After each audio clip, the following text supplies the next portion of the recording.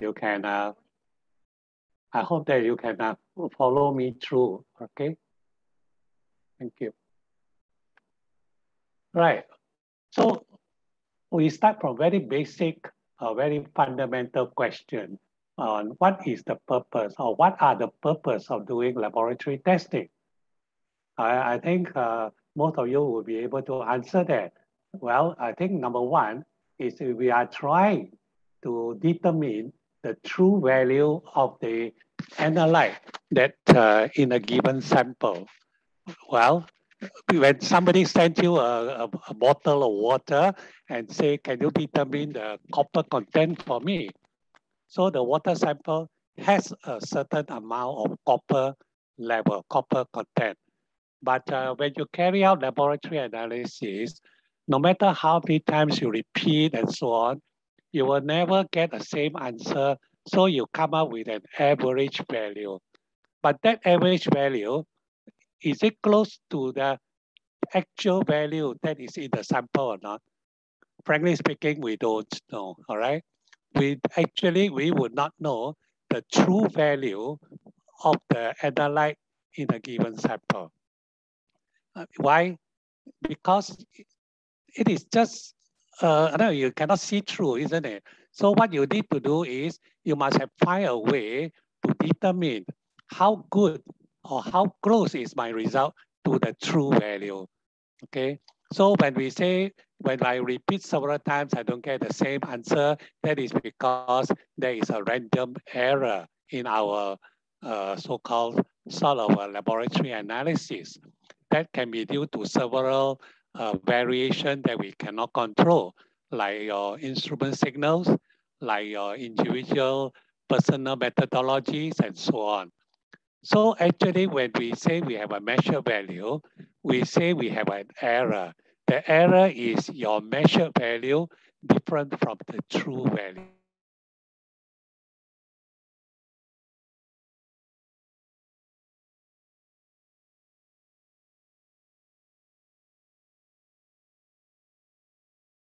Yeah, Shreya, we cannot hear you.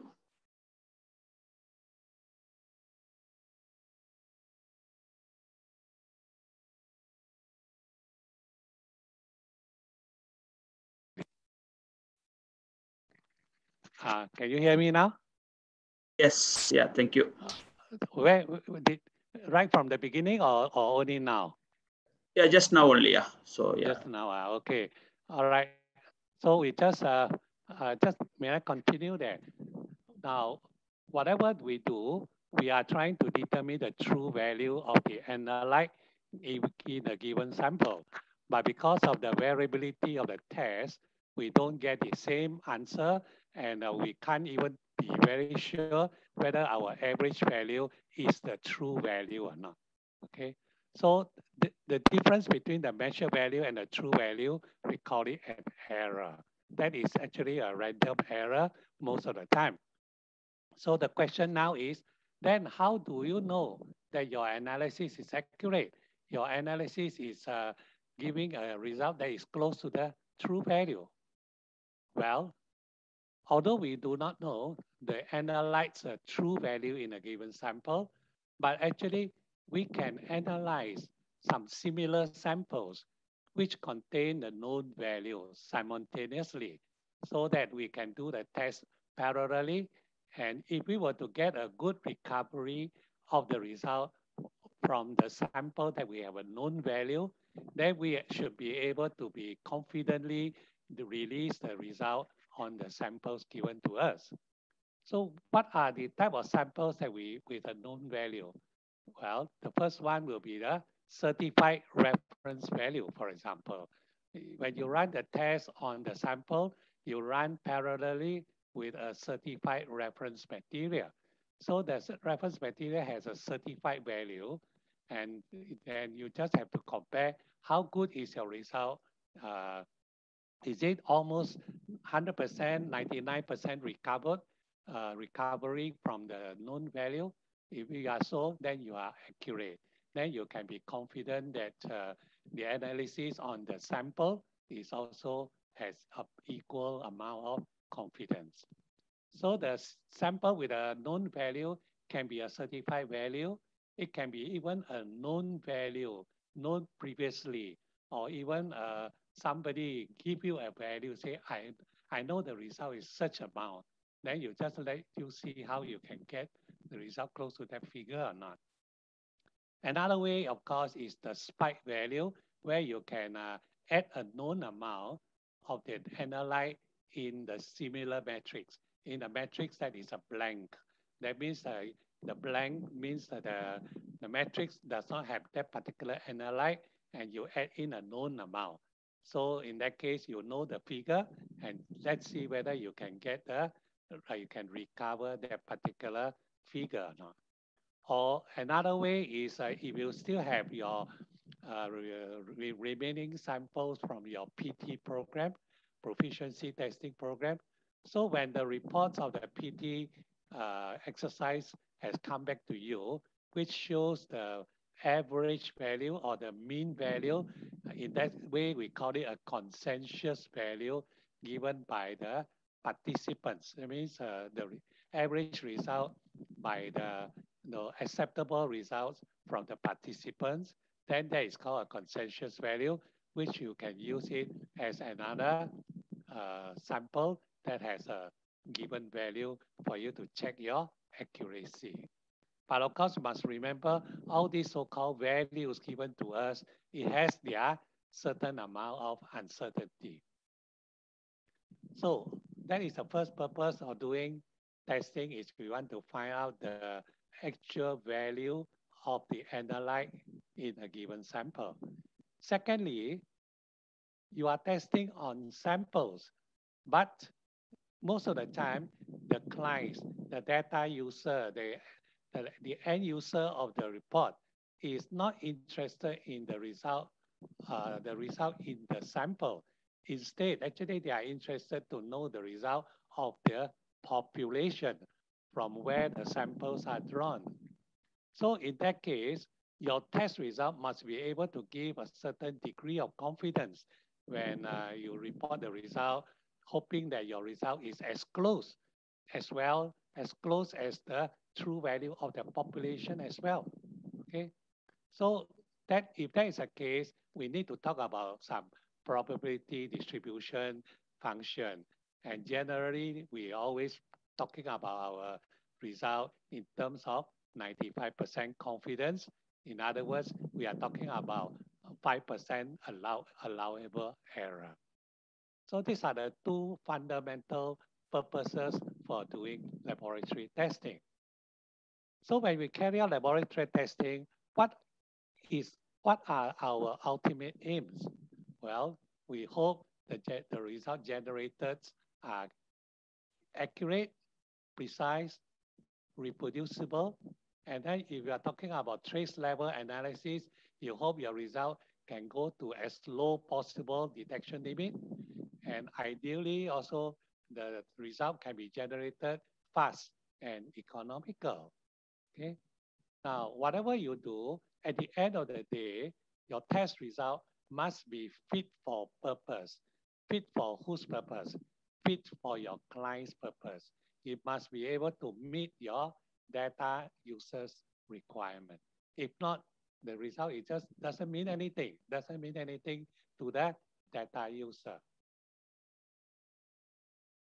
So, what are the types of quality criteria that we are talking about? I just want to focus on one of the criteria, that is result reproducibility. Our test result hopefully should not be significantly different from the result produced by another laboratory under different test conditions on the same sample by the same method. Why? Because in case of disputes of your test result, there is always requirement for retesting. For retesting means the test will be done by another laboratory. And of course, when we generate our test result, we must be confident that this result can be challenged.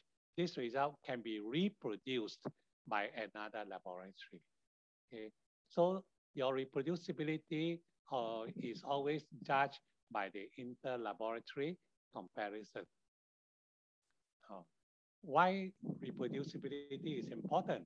It is important, particularly in product conformity testing to meet the specification limit, or the product testing to meet the regulatory limit, or when you have a dispute between the supplier and the buyer, the supplier and the buyers, then you have to be so-called be able to stand by your result against the particular dispute, particularly on the specification conformity.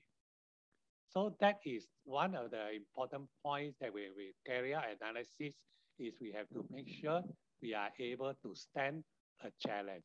To stand a challenge means your result must be reproducible by another laboratory. Sorry. So, to so we can be very proud of our high level of technical competence. We can talk about how accurate we are, but people would look at it that it is subjective. So what is the best is that if your your your level of technical competence can be assessed and can be recognized by another third party, by a third party that is by an objective assessment. Okay, and because if you have particularly if you are doing sort of a laboratory service business where you are subject for so-called subject for retesting or subjected for kind of a recheck on your result, particularly like you do any shipment analysis, then of course, ideally is that if you are very competent with your result, then there is no need to be retested. The sample need not be retested by your buyer. Okay, but all this you need somebody as a third party to give you that kind of recognition. So is there a mean to for recognizing the technical infrastructure and output from one country in another country as being equivalent? If that is answer is yes, then I think that is a good way to cut down any retesting at the other side. Well, there is such a thing called accreditation. Okay, accreditation is a process to give a test laboratory an independent and formal recognition of its technical competence to perform specific tests by a national accreditation body.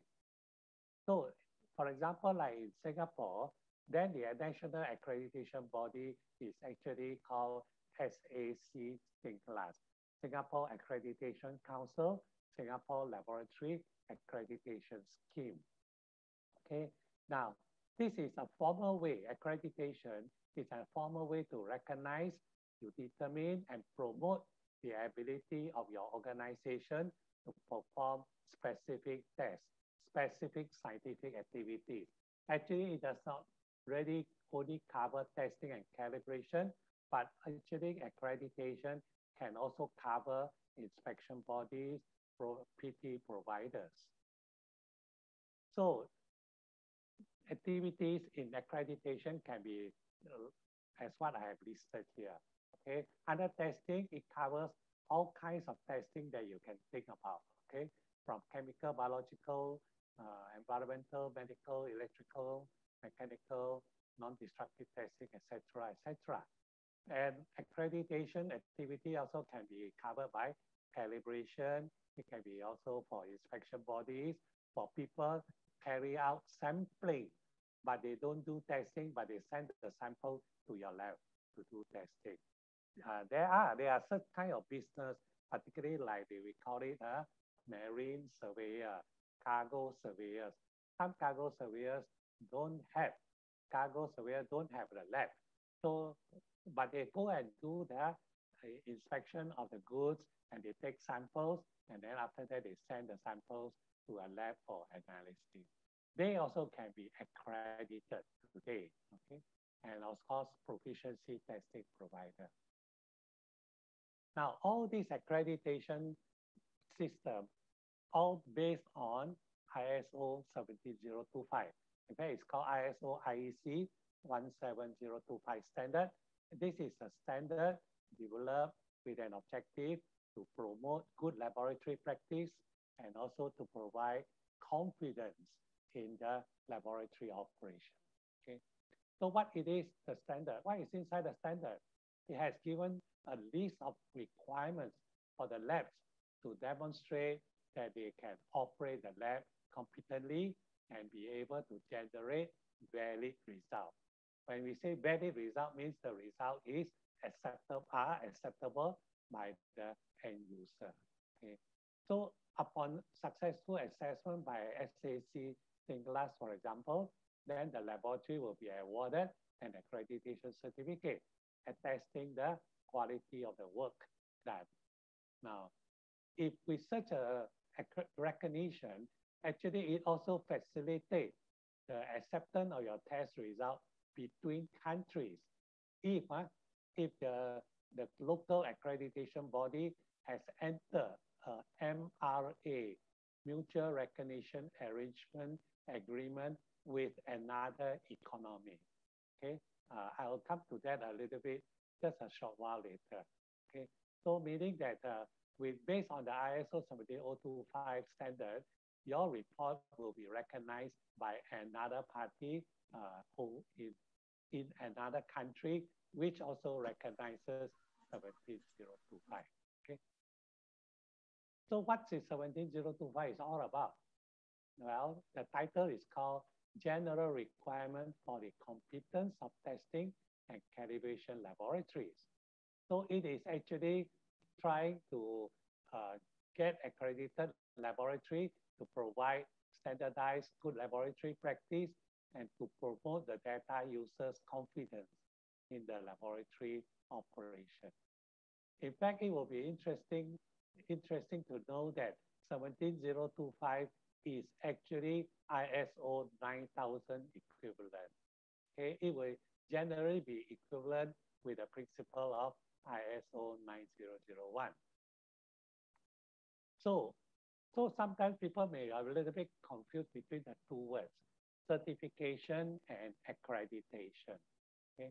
Now, certification like ISO 9000, 14,000 or 18,000 and so on, actually they are talking about having a standard to build out a quality system, and quality system will cover whatever activities you do and do it consistently, full stop.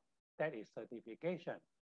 Accreditation has added an element of a third-party evaluation of your technical competence. That is the key word, technical competence.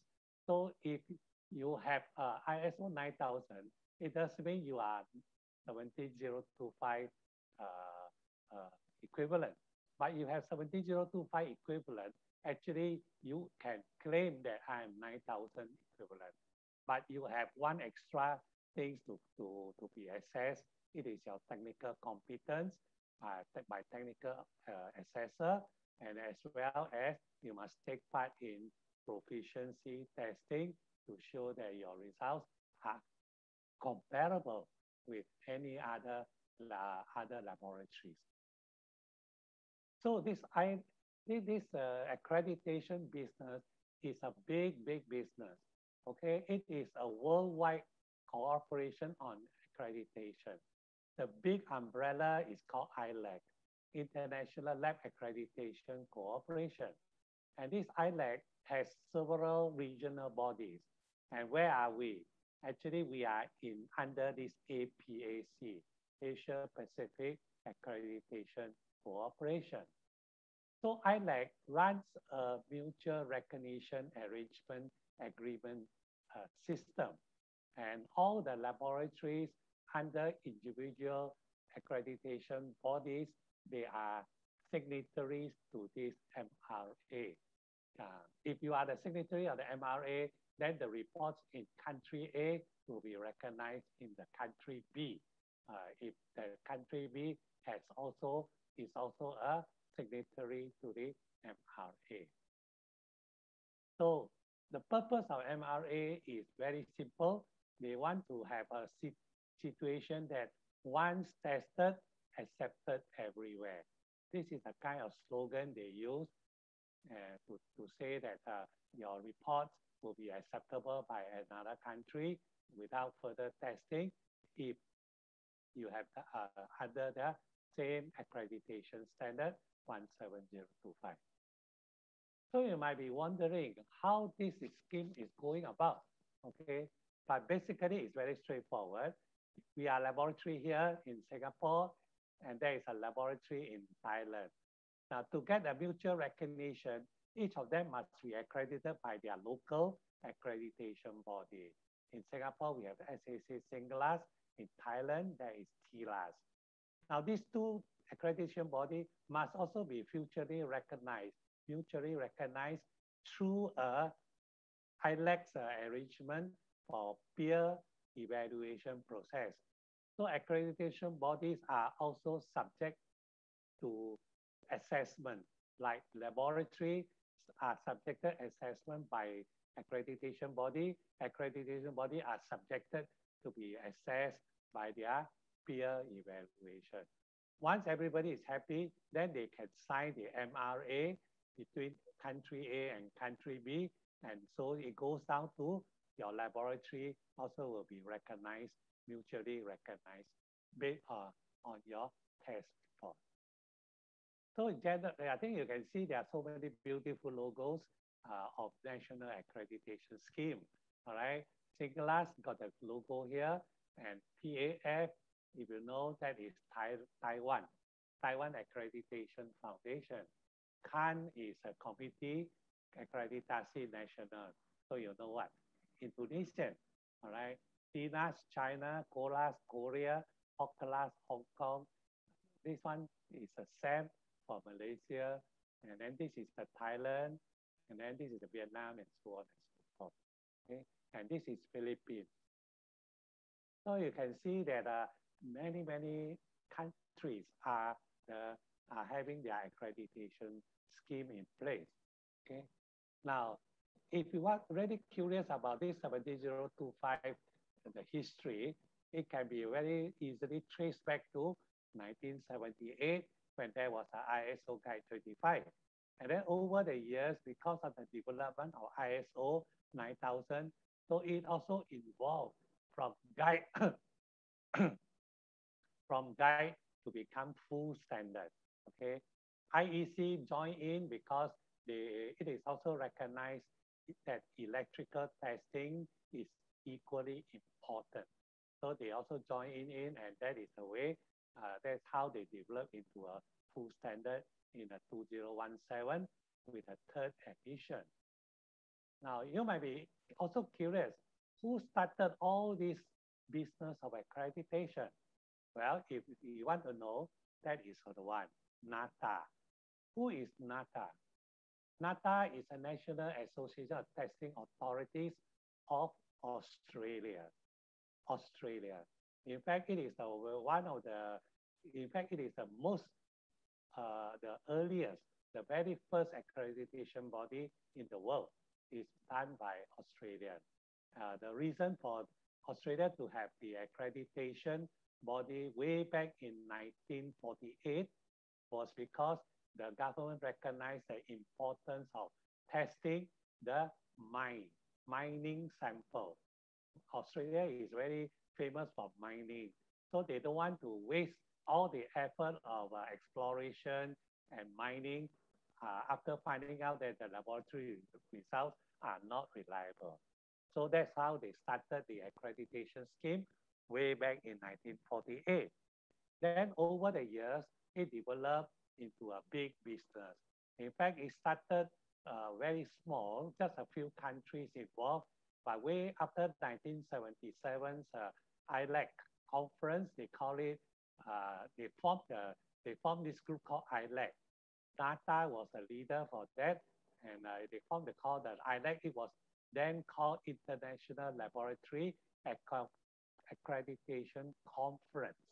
They started as a conference, And then over the years, more and more countries find interesting, find the accreditation idea is worth a while doing it. So it become a big business today. Okay. So in Singapore, Singapore actually was launched quite early, way back in 1986. And that time it was under the purview of CSIR. And after that, in 1996, government formed a council, Singapore Accreditation Council, between MTI, uh, Ministry of Trade and Industry, and the SCI, Singapore Confederation of Industry. And then they started to run a few certification and accreditation scheme, and Singlas is one of them, right? So Singlas joined in the MRA. In fact, it was one of the inaugural, means the very first batch signatories of MRA way back in 1998. And since then, they have adopted the ISO standard until today. Okay? So you must remember 17025 is a generic standard. All right. So every country, every accreditation system try to interpret the standard with their own guidelines for implementation. So Singlas also got a long list of documents for you to take a look, and all those documents is an extension, the extension of 17025 standard by local guidelines. So you may want to download this. You may go to their website, and all the documents are free for downloading. So 17025 is all about what are the contents.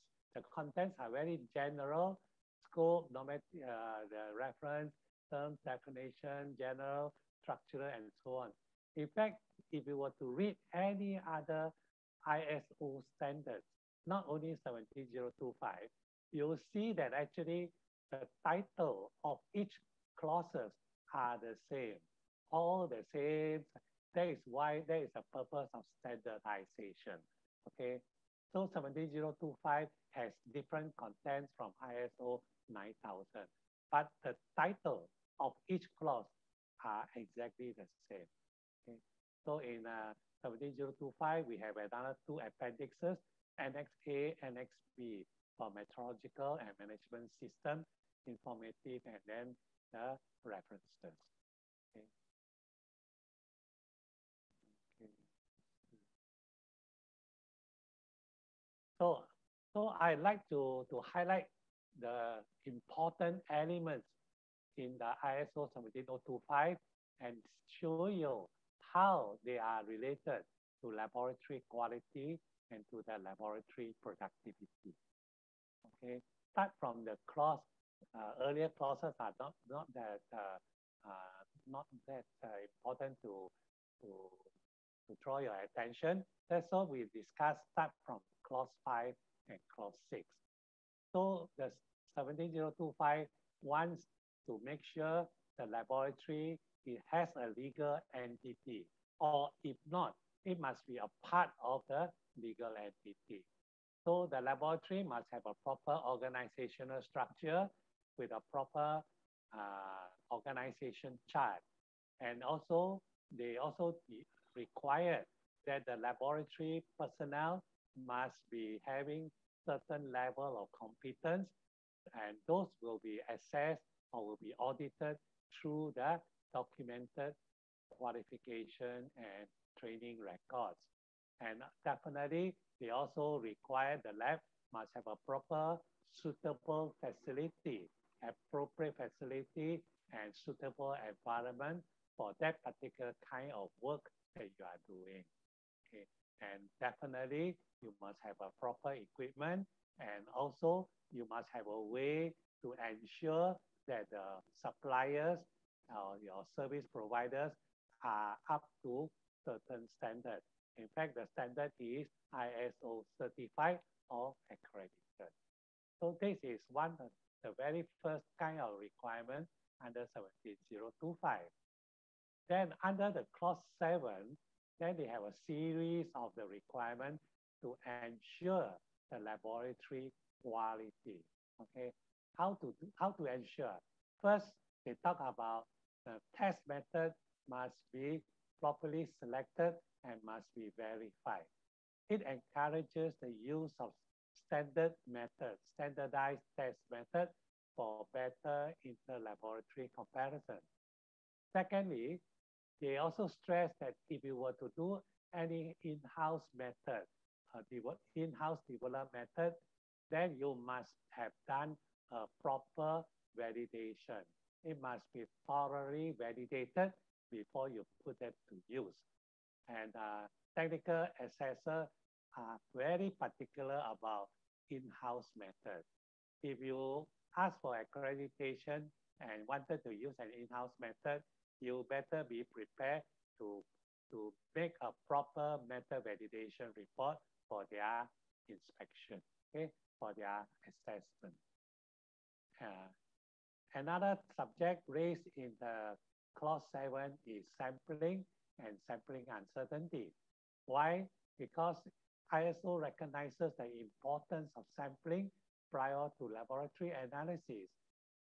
No matter how good is your laboratory analysis, if the samples are not representative of the population, of the bulk cargo of the consignment, then it is just a waste of time to do laboratory analysis. So 17025 has put this as a requirement, and in fact has put it as one of the laboratory activities, sampling. So the lab doing the sampling must have a proper sampling plan, must have a proper sampling method with statistical consideration. And on top of that, your sampling, you must also determine or estimate your sampling uncertainty. Okay. So without sampling uncertainty, then we have to talk about measurement uncertainty. So under clause 7.6, it is very important. In fact, it is one of the must so-called assess item when you are subject for audit, when you are subjected for independent assessment by SAC Singlas. Why? Measurement uncertainty will give a measure of confidence or credibility for the result that you report. And also, it will be able to be used to interpret the results against specification or against the regulatory tolerance limit with more confidence. So to some of you, you may wonder what is the meaning of measurement uncertainty? Well, measurement uncertainty basically means that if you were to give a result with your estimated uncertainty, plus and minus, so you are telling your customer that the true value is within x minus u to x plus u. The true value, but exactly where? What is your exact value? I won't know. But I can be very confident to tell you, or rather I'm 95% confident to tell you that the actual value that you are looking for is within the range x minus u to x plus u.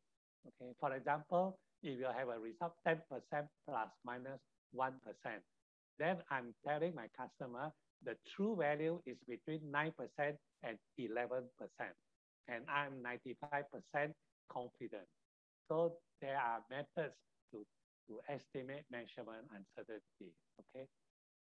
Then clause 7.7 is the title is called Ensuring the Validity of Results. Now, this is actually a very important clause. It is a core of technical competence.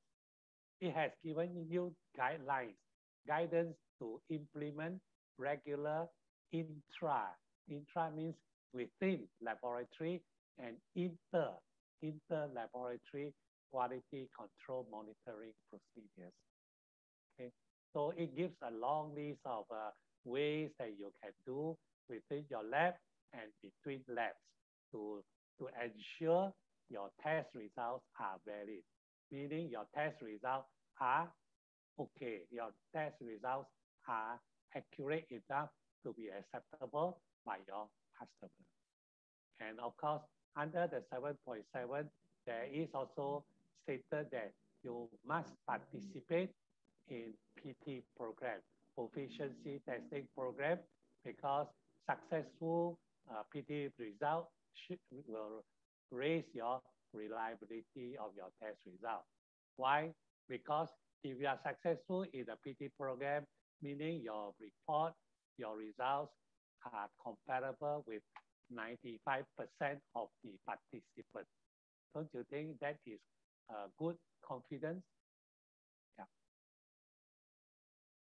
Then there is another, this is a new clause in 17.025.2017 revision. It has stated that you must be able to apply decision rule when you report statements of conformity. What is the statement of conformity? There are times and again your customer asks you to analyze a certain analyte in a sample, and he say my specification is 10% maximum. What is the result in the sample? So you have to carry out your testing. Should your result is 10.0, would you tell the customer it is on spec or not? That is what you call, you make a statement of conformity to your customer. Now, if you were to have a test result of 10.0%, when the customer say my specification is 10% maximum, cannot be more than 10%. Now, if you were to be very confident to tell customer 10.0 is a pass, means you say conform to the spec, conform with the specification, then you must think about what is the risk if you make that wrong decision. You make a wrong decision. Can you make a wrong decision when you have a 10% specification and your result is 10.0? Yeah. Why? Because your 10.0 has uncertainty. 10.0 can be 11 or 9, for example. Okay. So in that case, you are having a 50% chance by somebody, another lab, to have a test result that is outside 10 and below 11. So you are exposing a 50% risk if you were to say 10.0 is a pass. That is what the question on decision rule. But of course, some of the laboratory, they say, I take 10.0 as a pass. I'm prepared to take a risk. Well, thank you. that is your decision. That is your decision. But to be proper in a normal so-called routine of work, we want to control this particular risk, the risk of making a wrong decision. Okay, so this is something that we must always bear in mind, because our test result always got uncertainty in the measurement. And another one, your test is done on the sample, but how representative is this sample to the population? Is the sample that you tested has similar constituent distribution like the population or not? The answer is always not sure. We may or may not be. So in that case, we have uncertainty of sampling into our consideration as well. So you see, so that is a very important clause, particularly in the new standard. So decision is to be made for non-compliance or rejection of test result with low risk of false rejection, meaning that we try to control our risk for telling the customer fail the specification when it is a pass.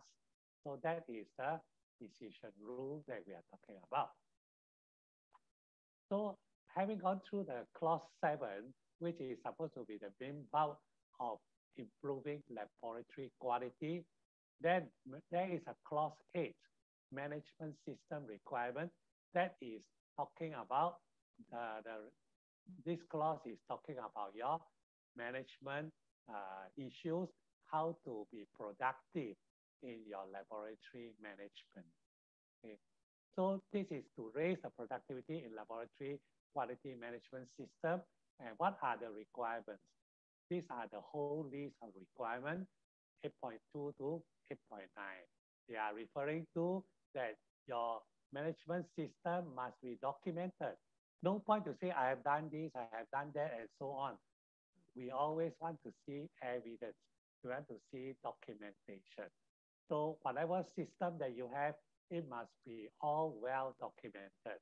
Started from your quality manual, from the quality procedure, from your standard SOP, from your document of your methods, and even standard forms that you use for your routine recording and so on and so forth. So you must have a proper management system documentation. Then you must also be able to show that you are able to control all this documentation and also control your records. Okay. Now, if there are any risks, you must be able to show you can do a risk assessment, and that can create opportunity for you. And of course, in your routine testing, you must be also looking for improvement. Right? So improvement is improving to make a better productivity, for example. Then if there are any complaints, anything that are not right, you must have a way to do corrective action. And then at the end of the day, the laboratory must do your own internal audit. Okay, you don't wait until once a year for single assessor to come and audit you. That might be too late. So you must be able to have a system to carry out your internal audit, right?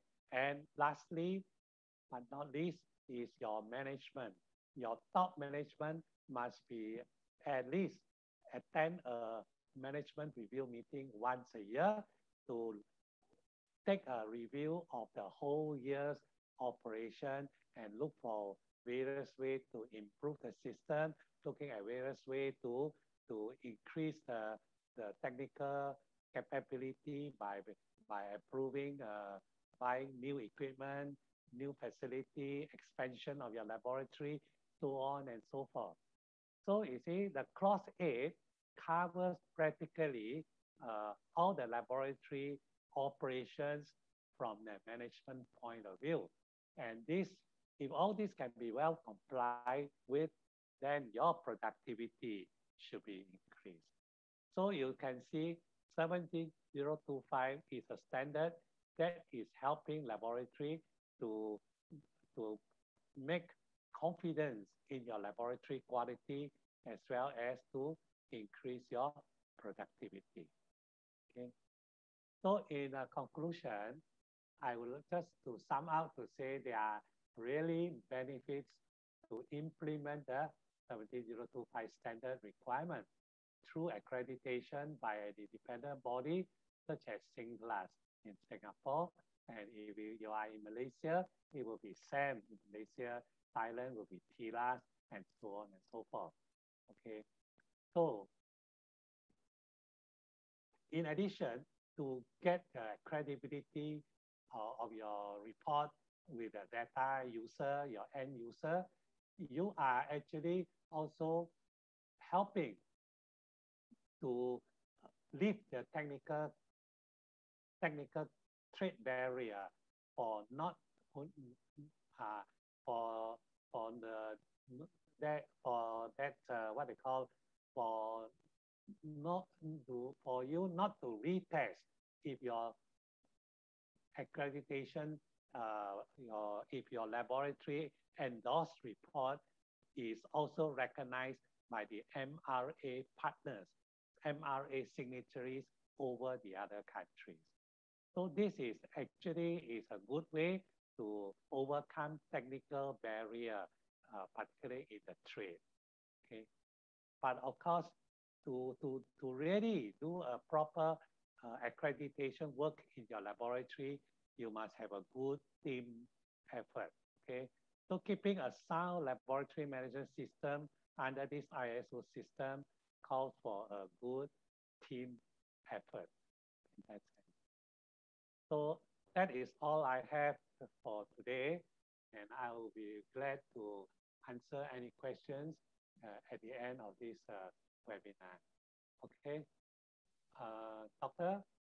Thank you, Mr. Rao. So it was a wonderful lecture. So so once again, I request all participants, okay, so you to type your questions, either in the everyone common to all, or you can chat, actually put the chat box into like just to me. So later on, we will consolidate and go through this Q&A, okay? Okay, now we move on to the next one. So that will be done by me. So please give me a time. So let me share my screen.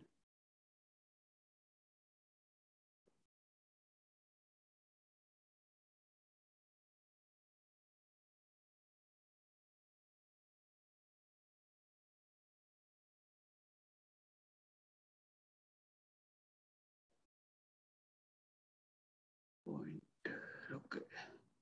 I hope you are able to see my screen and I'm audible enough for everybody. Yeah, I can see. Okay, all right, thank you. Yeah, so again, so we are going to like look how the proficiency testing results and also not daily. So any internal quality control data, how we are using this data to improve quality in lab operation.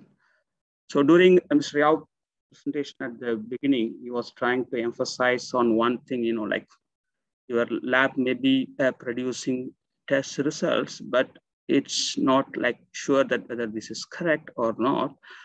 So the only way you can do it only through a kind of a comparative check by an independent third party. And this is where the proficiency test, actually testing is coming in place, or similarly, the interlaboratory comparison. So the PT or the interlaboratory is really heart of this, the entire quality management system. Even for Singlas, it's really helping out to make their assessment and judgment better. So I also want to give some kind of insight on the quality aspect from a testing laboratory versus a production lab. Okay, so if you are talking about the QC lab in a production factory or as an industry, where let's say a company is making hydrochloric acid, so they have a documented procedure to procure the raw material with a certain kind of specification, and they know how this has to be made. So as a QC lab, so they will receive the final product, okay? And this final product will be tested, and it has to meet in terms of the strength of the acid or the color and so on and so forth. And so once this is tested and they know the results, then only it reach out to the customer, okay? So here, little easy, you know what you are testing and you have your own guidelines, so whether this is passing the QC or not. But if you look at the situation in a testing lab, because the testing lab also a kind of production factory, you can say, because every test report that comes out of a lab is a product. But the unfortunate thing is every product can be different, because if you a hydrochloric acid manufacturing plant, means their product is same, only the concentration can go a bit here and there. But in a testing lab, you may be testing for trace elements, you may be testing for organic contaminants, you may be testing for TOC, and you may be doing some calibration. So it is every time different thing. And your final product, you do not know whether this is the correct one.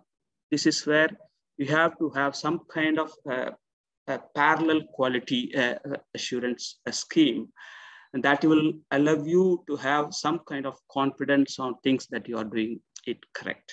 Okay, so the internal quality control check and the participation in this proficiency test and interlaboratory comparisons are key elements in maintaining quality in the laboratory operation. And it also gives the level of confidence that the organization and staff require. So when they are doing this on a day-to-day basis, okay? So having said that, so this is what the statement is a regular, okay, internal and independent external assessment of the technical performance of a laboratory is necessary to assure the validity of measurements of tests, and it should be part of the overall quality strategy. Okay, so within that, there are two ways that people are doing it, or it's required to do it. One is the participation in external quality assurance scheme, something like a proficiency test or inter-laboratory comparison study, because in the absence of suitable proficiency testing scheme, one has to choose inter-laboratory comparison. Okay, so if you look at this is almost similar to a kind of a singles audit, it's like an offsite audit. So if you are able to demonstrate your competency with this one study, so that tells you about your entire quality system. It's not about just that result. And this is not reflecting that particular result. It is reflecting the quality management system of the entire laboratory. Similarly, maybe it's one person doing this test, but the result outcome is reflecting the entire quality management system of the organization. So the person who is carrying out this PT is representing his or her organization. So that's a kind of responsibility is on that person's shoulder. So it's really key to do this correctly.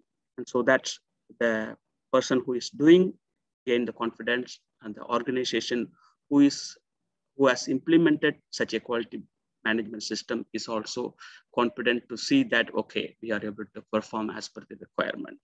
So the PT really playing an important role to demonstrate your competency through a third-party assessment. Okay. So, but this is one time, So we have like 365 days, and sometimes some lab is running 3 shifts.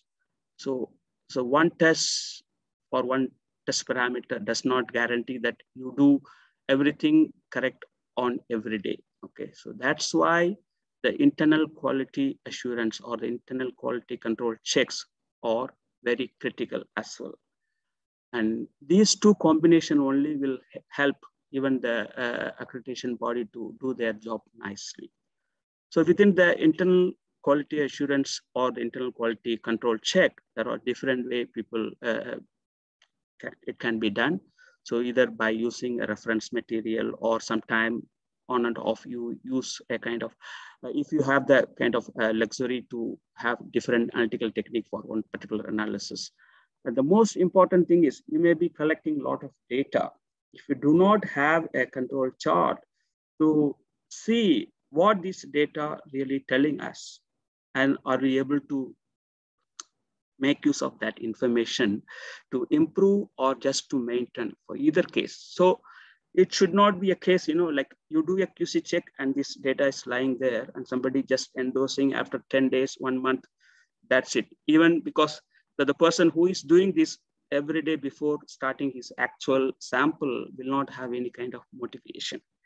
So it would be good for the quality manager to present this data once in a while. Okay, this is the QC data. I have got it for this performance check for the analytical balance. And this is how our data is really scattered. And this is good or bad. Then that tells how good your laboratory environment is. Okay, if there are humidity changes or airflow changes, then this all can affect the stability of the analytical balance. So this is important, like this is what I'm trying to emphasize during my presentation. We may have a lot of information available. Are we using it for a purpose? That is what we really have to see. Okay. So among the internal quality control check, the replicate test and blind duplicates is something very useful one, because most of the time, the person who is carrying out the analysis, if he knows, okay, he's doing something special, excuse me, then definitely he will also try to be more careful. But are we giving similar attention to every sample that we do? If not so, even the QC sample should be seen as a normal sample. Then are we able to demonstrate similar kind of output? That is what really matters, okay? So the intermediate checks on the measuring equipment, that is something already is a requirement even from the Singlers also. We'll talk about it later. Okay, so we will have the first half of the session where we will talk about the PT side. Then we will talk about the internal quality control check. So before going to the PT part, I just want to give a couple of quick example where how the quality really stands on different aspects. Okay, quality in terms of the definition, like conformance to requirements or specification. So in this case, this specification is defined by, because that is actually under this your accreditation schedule. So where you are saying, okay, I can perform hardness tests by this standard method with this level of uncertainty. Okay, this is what you are telling, and the third party or the Singlers is really accrediting that particular test based on the evidence what they can see. Okay, so this specification refer to the test method that you can offer to the customer. So when you refer to any standard method, so based on the standard requirement, okay, particularly for this is an example only. So where they talk about this method should be able to perform 0.8% of relative standard deviation, which is more of a standard uncertainty. So your laboratory measurement uncertainty should be somewhere around this or slightly higher. Okay, so that is a kind of guideline. So this is your specification. Now let's say you get a sample from a customer, okay, for hardness analysis from a tap water, and this person basically, okay, they don't know much detail, so even they do not like tell you, okay, which technique to use, whether the titration or ICP. And if you are doing with this kind of titration method, okay, they are expecting just to pass the criteria based on the hardness, but you end up seeing a very high result. Okay, so the customer is not happy, so definitely will complain, okay, this value is very high. So the first approach that we do, we may do a repeat analysis, and repeat analysis also can give a similar results. Then we only try to look at our QC data, okay.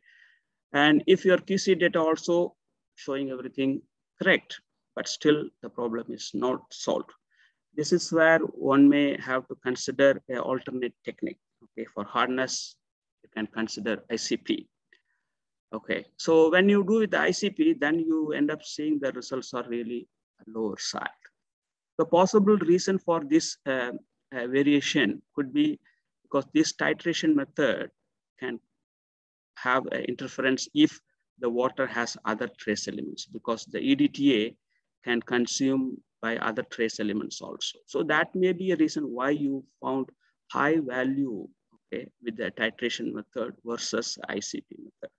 So when you have this kind of sample coming to a lab, even selecting the right method also is a part of the quality system, Either you have to ask the customer, okay, this water will have other trace elements, or because sometimes ICP may be slightly expensive. So even customer also may prefer, okay, you do it by titration. But for certain type of samples, this titration method may not be suitable. So this is also kind of falling under the requirement of a quality system, just to recommend the right method and choose the right method for the customer. So this is what exactly is the quality. So if you do it correctly, you don't have to repeat. Okay, that means you save time, you save cost, then you can do more number of samples. This is how it is. So another example, okay, so if you talk about a temperature calibration, okay, I'm a testing lab, I'm giving a thermometer for calibration, okay, 2-point calibration, this range. So you have some kind of data like this, this is you want to have a calibration at 40 degrees, and this is what it is measured with this level of uncertainty.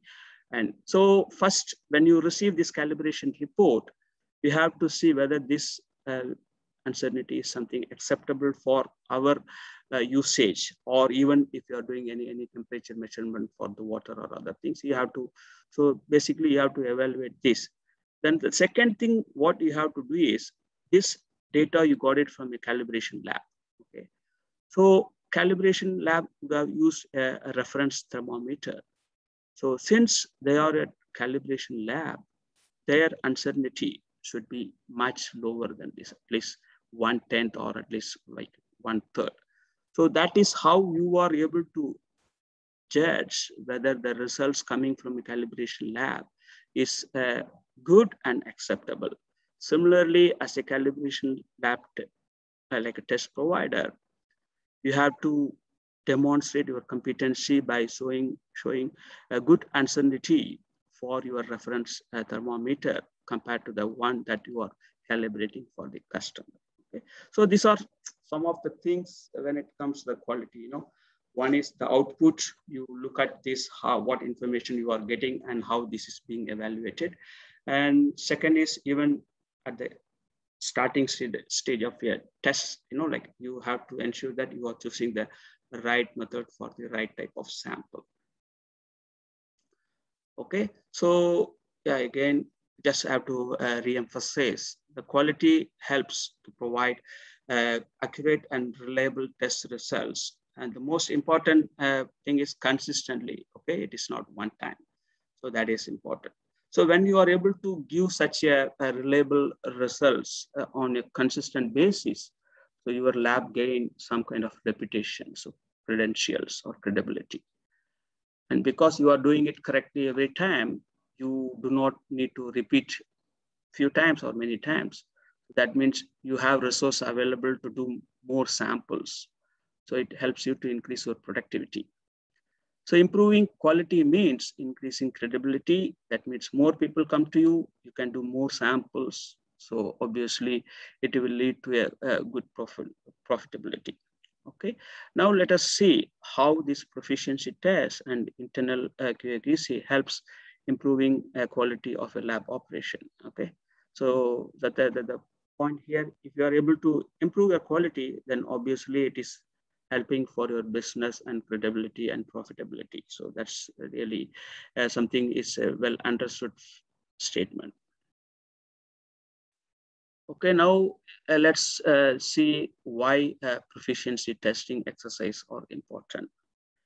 As we said before, it is important to demonstrate, okay, the laboratory technical competency through external independent assessment, okay, to assure validity of measurement tests offered by a laboratory. Again, because every sample is different, every test report is different. You cannot do any QC within the sample. So you have to use something like an external source, like an internal quality control check or a PT to really evaluate, okay, your laboratory competency and staff competency. And this is, as I said before, something similar to single-loss audit, because in single-loss audit, they are looking at the entire quality management system, starting from the management requirements and technical requirements and documentation and so on and so forth.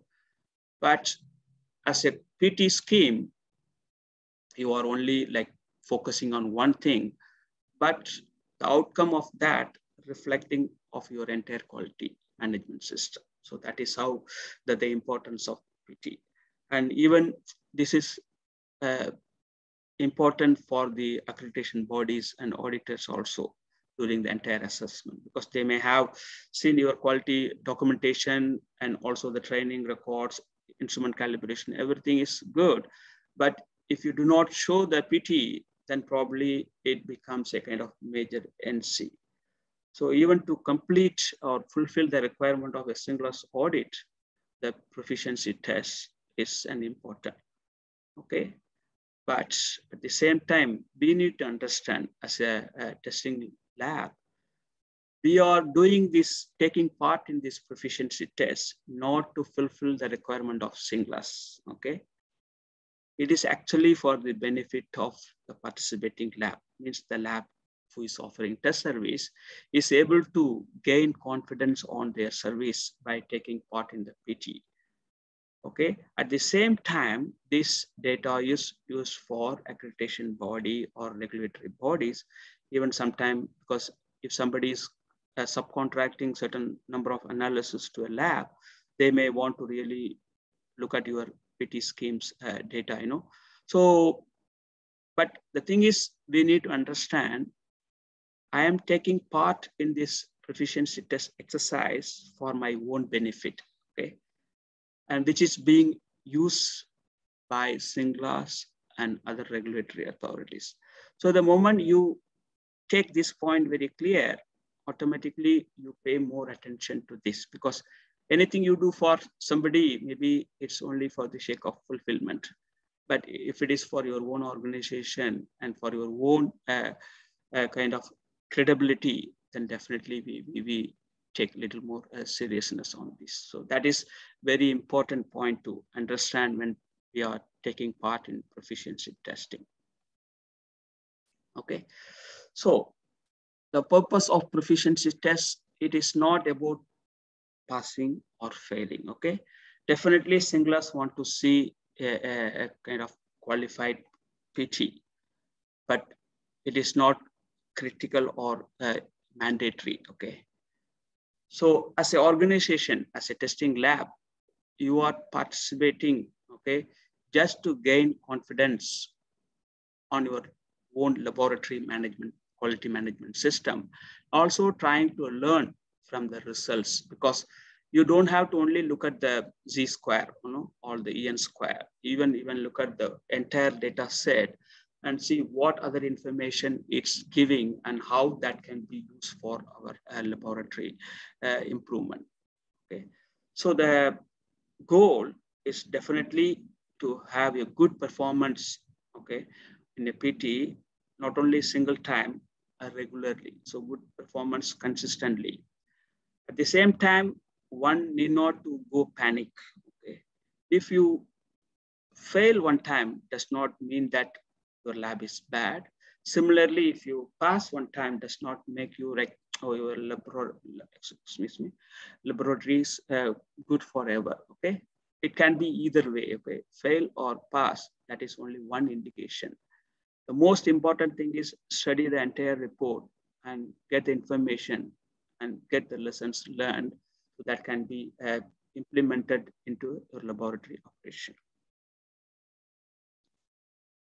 Okay, so the goals are in a different aspect. Okay, first and the most important one is we want to see how accurate our data is. So that means you want to perform like our performance against the PT provider reference value or sign value, okay, at that particular time, because you have short-term and long-term benefit.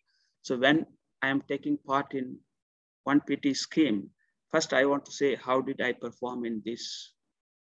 Okay, the moment you say it is good, that's a good sign. Then you dig into that further and see how this was comparable to the last year data, okay, or the previous year's data, whether this is showing upward trend or downward trend. All this can be analyzed, okay? So this is what the second point is, compare the performance over a period, okay? So you have to look at, that means you need to have a kind of strategy where, because SINGLAS may be telling, okay, you have to have at least one PT for each of your tests within this 3-year cycle, but sometime you should consider beyond that, okay, because it will help you a lot to look at your lab performance, okay. So that's why, because if you have 1 or 2 data, even making any kind of statistical analysis is going to be a difficult one. So you have to consider a kind of regular participation, okay. But yeah, the frequencies depending upon your budget allocated for such things, also the availability of PT schemes for a certain specific type of test, okay. Then the third thing what you wanted to see is compare the performance with other laboratories at a particular time. So that means some of the other laboratory offering similar service, okay, or even the expert laboratory, because the report may have a different kind of categories, how the group of lab has done it in different way. So you can see in which group you are really falling in and how this can be improved further and what is the lesson we learned from this, okay. And the another point okay, we don't have to hide anything, okay. At least, as I said, in Singlas, if they see your one of the PT is failed, they cannot really like fail you from offering service. The immediate thing what they want to see is what is your corrective action and what is your preventive action. So mistakes can occur or we're learning from it. So this is what you have to document. So you don't have to hide the reality, but you have to address it immediately with a corrective action and subsequently a kind of preventive action to ensure that it is not happening again. Okay. So at the end of the day, we want to see is the PT scheme doing its job for improving the quality of chemical measurements. So this is what finally we are trying to drive, So rest of the things are like just to complement, but the main thing is we want to keep up our good quality, okay, for testing so that we can offer good service to our customers. So how we evaluate this PT data in two different ways. One is first, the PT scheme, whenever you sign up for any PT scheme, like they may be explaining how the assigned value is established. And some people, some of the PT provider, they try to keep this acceptable range a bit wider, like 10%, 15%. So in such situation, you will see that everybody is passing, Certain type of tests require a low uncertainty, okay, like 2% or 5%. For such tests, if you are choosing a PT scheme with a wider acceptable range, you may pass the PT, but you may have problem with your own quality, okay? So this is the information you have to look how the assigned values like established in a PT scheme. And usually what is their target uncertainty? Because the PT provider should have this as part of their PT scheme upfront, the exact value will be known later, but they will say, okay, we are providing a PT scheme where that assigned value will be in this range and our targeted uncertainty will be of this range. Okay, so that will allow you to choose the right PT for you. Then another information from this announcement, you have to see how is their sample prepared. Okay, whether are they making something like a formulation sample, or is it something a certified reference material, or do they have some kind of reference value coming from an expert's lab, or even it can be a kind of lab made sample, and that the value can be assigned based on group of expert laboratories or participants. So every single thing can really play a kind of part to have a different assigned value. So when your assigned value is different and the range is different, then the outcome of that also can be different. As I said, if you have a wide range, you will see happily, okay, we have passed, but you may still have a lot of problem in your lab that repeat analysis because some of the test reports are not acceptable by the customers. So that's why the PT will not tell you the entire story of your lab performance. But the point here is you have to choose the right PT scheme. So looking at the information, how the assigned value is done, and what is the kind of uncertainty this PT scheme can provide for us. And this is what basically you will use for the data interpretation, data analysis and interpretation, okay? Okay, so under this determination of assigned value, the formulation, how it is done, they take a kind of matrix. If it is a water sample or if it is a sediment, they have a sample like a matrix, then they spike with the concentration of analyte, okay, from a reference material. Then they do the homogenization and they confirm the homogeneity. Then they do the bottling and they do the homogeneity within the bottle and homogeneity between the bottle, because both are important. Because every participant of a PT will get a different bottle.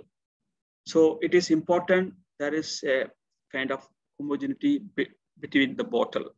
Similarly, every lab will take few aliquots from one bottle.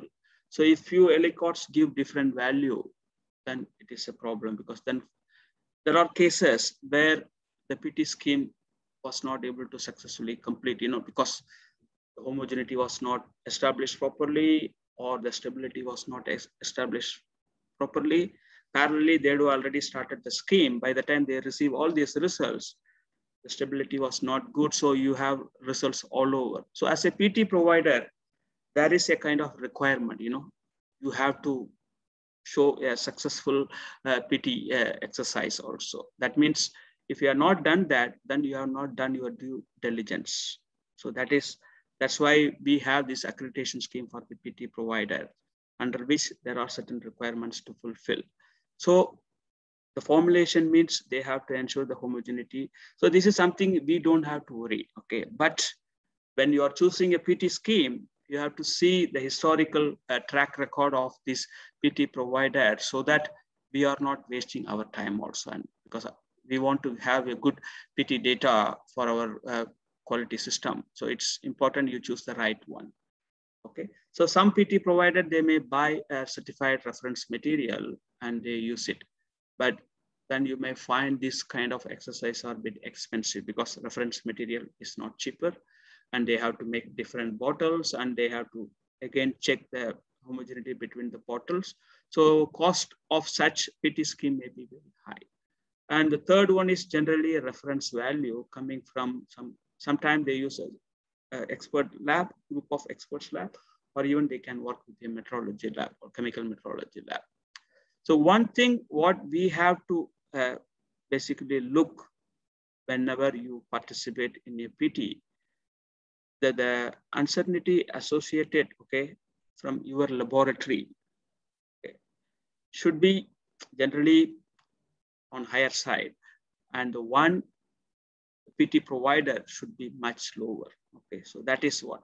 So if you are saying you have done a PT sample and your uncertainty is 3%, so the PT provider also establish uncertainty that should be at least 1% or less. Because when you are taking part of a PT scheme, you are seeing the PT provider as an expert. Okay? That means they should do better job than what every other lab is doing. And how you can assess this only by their measurement uncertainty. So the PT scheme and PT provider uncertainty should be always much lower than the participant uncertainty. So this is something you can always look in the past also whenever you are signing for the future PT schemes. Okay, this is again, as a PT participant, you need not to know too much about this, but this information will be helpful to choose the right PT scheme for you, okay? So when you are talking about consensus value can be done by or established by 3 different approaches. So here, okay, this is all the data supplied, like submitted by all different lab, okay? Here, you can come up with the assigned value based by using a group of expert laboratory. So that means the expert laboratory has to fulfill certain requirement. Okay, so that is a responsibility of the PT provider. We don't have to see that. But for us, this is most preferred approach. Okay, that means if otherwise, when you have all participants included, some of the participants, if they are not doing correct, it may affect everybody, because your range may become wider. So everybody will see that we are passed. But sometimes you may be at the border also. So that's why if you are choosing, if the PT provider is providing the assigned value through an expert lab, this is the best one to consider. Okay. Then the second one is, people try to do a kind of statistical analysis to derive the consensus value, where they try to run the outlier test, because the outlier test sometimes is very subjective, and you have to do it is an iterative process. You have to continuously do it to the extent that you are able to remove as many as outliers possible. But At the same time, statistically, sometimes it is not recommended also. It's always a kind of challenge to balance between the two. So most of the PT provider, they go by this non-parametric approach. That means you don't have to remove any outlier. Okay, outlier test is not required. So you just go by the median. So because the median can really have a better statistical data for a mean value compared to the arithmetic mean. So if you are using the participant data, okay, for assigning a value, the median, the non-parametric approach is better than this one, okay?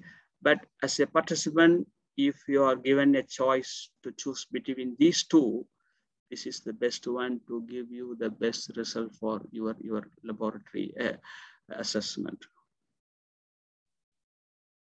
Okay, so the next thing is the range, because the z-square or the en square is based on the range. The range is nothing but the uncertainty on the lower and higher end. Okay, so here, even the PT provider has to demonstrate, okay, it is fit for the purpose. So as a participating lab, you also have to gather or observe or collect this information. So whenever there is a PT announcement comes, okay, or if it is available somewhere, you read through this information, okay, what is their target uncertainty? And you try to choose something, okay, that is fit for your purpose. Otherwise, it is not really very useful, okay? And generally, you all know, because your uncertainty can go wider, okay, when you have a lower concentration. Because if you are doing percentage level analysis, generally your uncertainty can be almost 0.1 or less than 1% in general. But as you go to PPP level, it can go to 10%, 15% and more, okay? So this is a general guideline, okay? So you expect to have such a different uncertainty. That means you should not look for a PT scheme where I want to see a 5% uncertainty for PPP level analysis. PPP level, definitely it can go to 10 to 20%. Okay, unless it is a metrological level reference standard where it can be a bit lower. Okay, so otherwise people try to go for this precision experiment where you have to do continuously repeated analysis, and they have to ensure that you get only 5% of your results are non-conforming. That means 95% of the results should fall within the range that you are setting it. Okay. So the first one is about the assigned value. So this is about the range or the standard deviation or the uncertainty. Okay. So the z-square value is calculated based on these two information. Okay, so now, so when you have these PT results come out, okay, immediately every participating lab will look at into the assigned value, okay, so that you know where your data lies. Then statistically that has to be evaluated also, because let's say I have participated in a hardness, so where the assigned value is 100, and we have reported 90 or 95 ppm. So first we can have a kind of satisfaction. Okay, our value is not too far away from the assigned value. Then the statistical evaluation data will tell you further, okay, your value is acceptable or warning or unsatisfactory. So this is done by 3 or 4 different approaches. But most common one is the z-square and en square, but they're all like interrelative. So if they are giving z-score, you can always do the bias difference or percentage difference by yourself, or other way around also. Okay, but generally most of the PT scheme, they will provide z-score or en scores. Okay, so here is based on the bias. So bias is basically, this is your lab value and this is the assigned value. Okay, then you just have the division of this. Okay, that's assigned value. So that will tell you, okay, like your deviation is 5% or 10% or 20% or more. So this graph is basically showing that these are all different data, and this is what the deviation from the assigned value. This is a chromium analysis, okay, by this neutron activation analysis. So you can see this particular lab, they are almost like 60% lower than the assigned value. And except one, everybody has shown a kind of downtrend, like in the negative side compared to. So this is also something you have to look at your lab data, on a regular, for short term and long term, how you are seeing, because sometimes you may end up seeing a higher value or lower value because of the matrix effect. Okay, false positive, false negative side. So you have to see how you are performing in terms of this variation also. And mostly you do not want to see one side trend, like if you repeat, there should be some positive deviation, there should be some negative deviation. That is when you can see that you do not have any kind of a systematic error. So this variation can be only coming from the random error. So here, so you can see when the bias is like large, your EN square also definitely higher than 1, so you fail. In this case, you can see only these two results, okay? So they have 10% and 13% deviation in terms of the bias from the assigned value. So, but the range is in a way that these two results can pass, and this is a warning, and anything above 2 is considered a kind of unsatisfactory. That means they have to look back their entire validation again. Okay, this is based on the bias. And this is the Z-score. Okay. The Z-score, generally, you have your lab data, and this is the assigned value, and this is uncertainty. Okay, some people use combined uncertainty, or sometimes they use the standard deviation or the standard uncertainty. Okay, here this is the indicator. So if you want to pass, your Z-score value should be 2 or less. Okay, and if you are falling between 2 and 3 is questionable, but still not really a big problem. But when your Z-score is higher than 3, then it is really a problem. Okay, you can see in this particular data, that's only one data that is out, all others.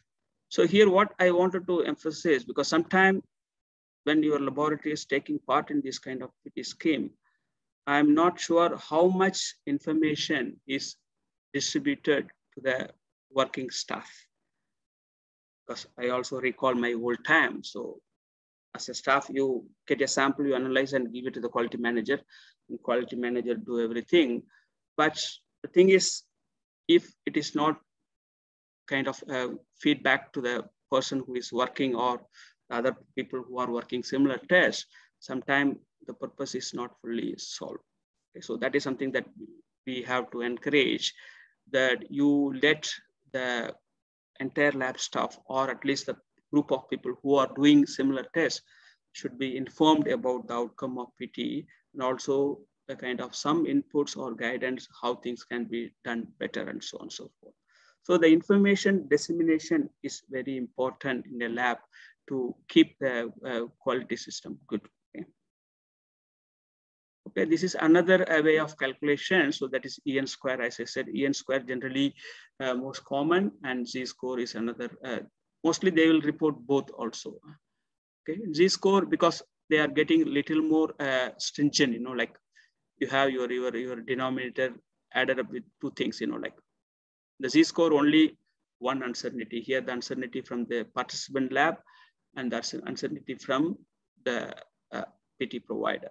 So if your uncertainty is very high, so it will affect your EN score. Like you have bigger number coming here. Okay, so sometimes, okay, the difference is high, it's okay. If it is small, sometimes you have to ensure that just because of your uncertainty, it should not affect your EN square. So the reason why they are calculating the EN square, it is not about only getting the one report, because this report is not just one data, it is coming from 3 or 6 data.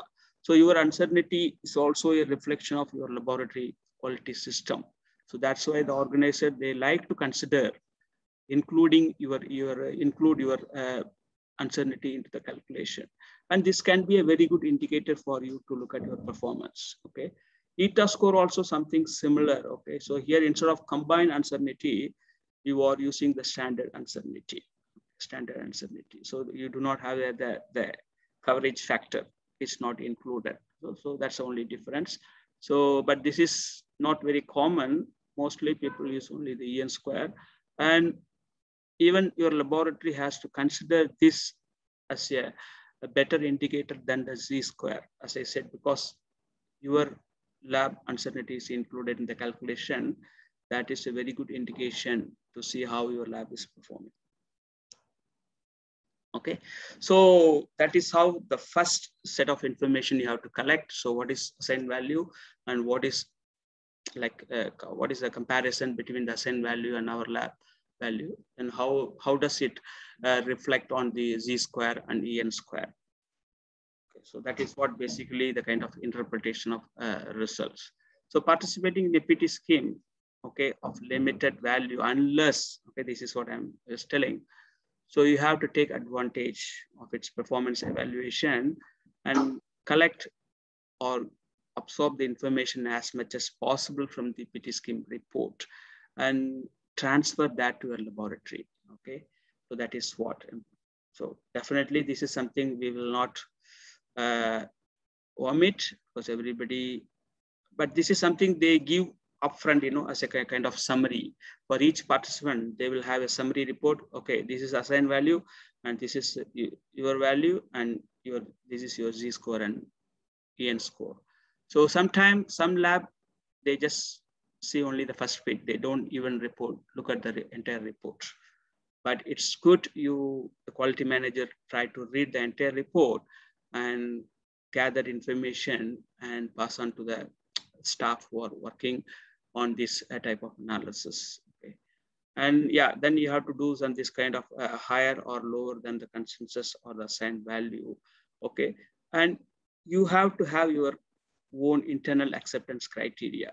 As I said, some PT scheme, they may have a wider acceptable range, but if you are confident on your quality system and our lab can produce within 5% uncertainty, but the PT provider is giving a 10% one. So you can see that, okay, I want to achieve within 5%, did we achieve? So that's something that you can have your own. It's not a requirement, but as I said, anything you do from your PT report and learn from it and implement is always as a benefit for your laboratory. So this trend performance generally done graphically or even normal Excel sheet. Okay. So you have to look at the data from a single PT perspective and also the longer period.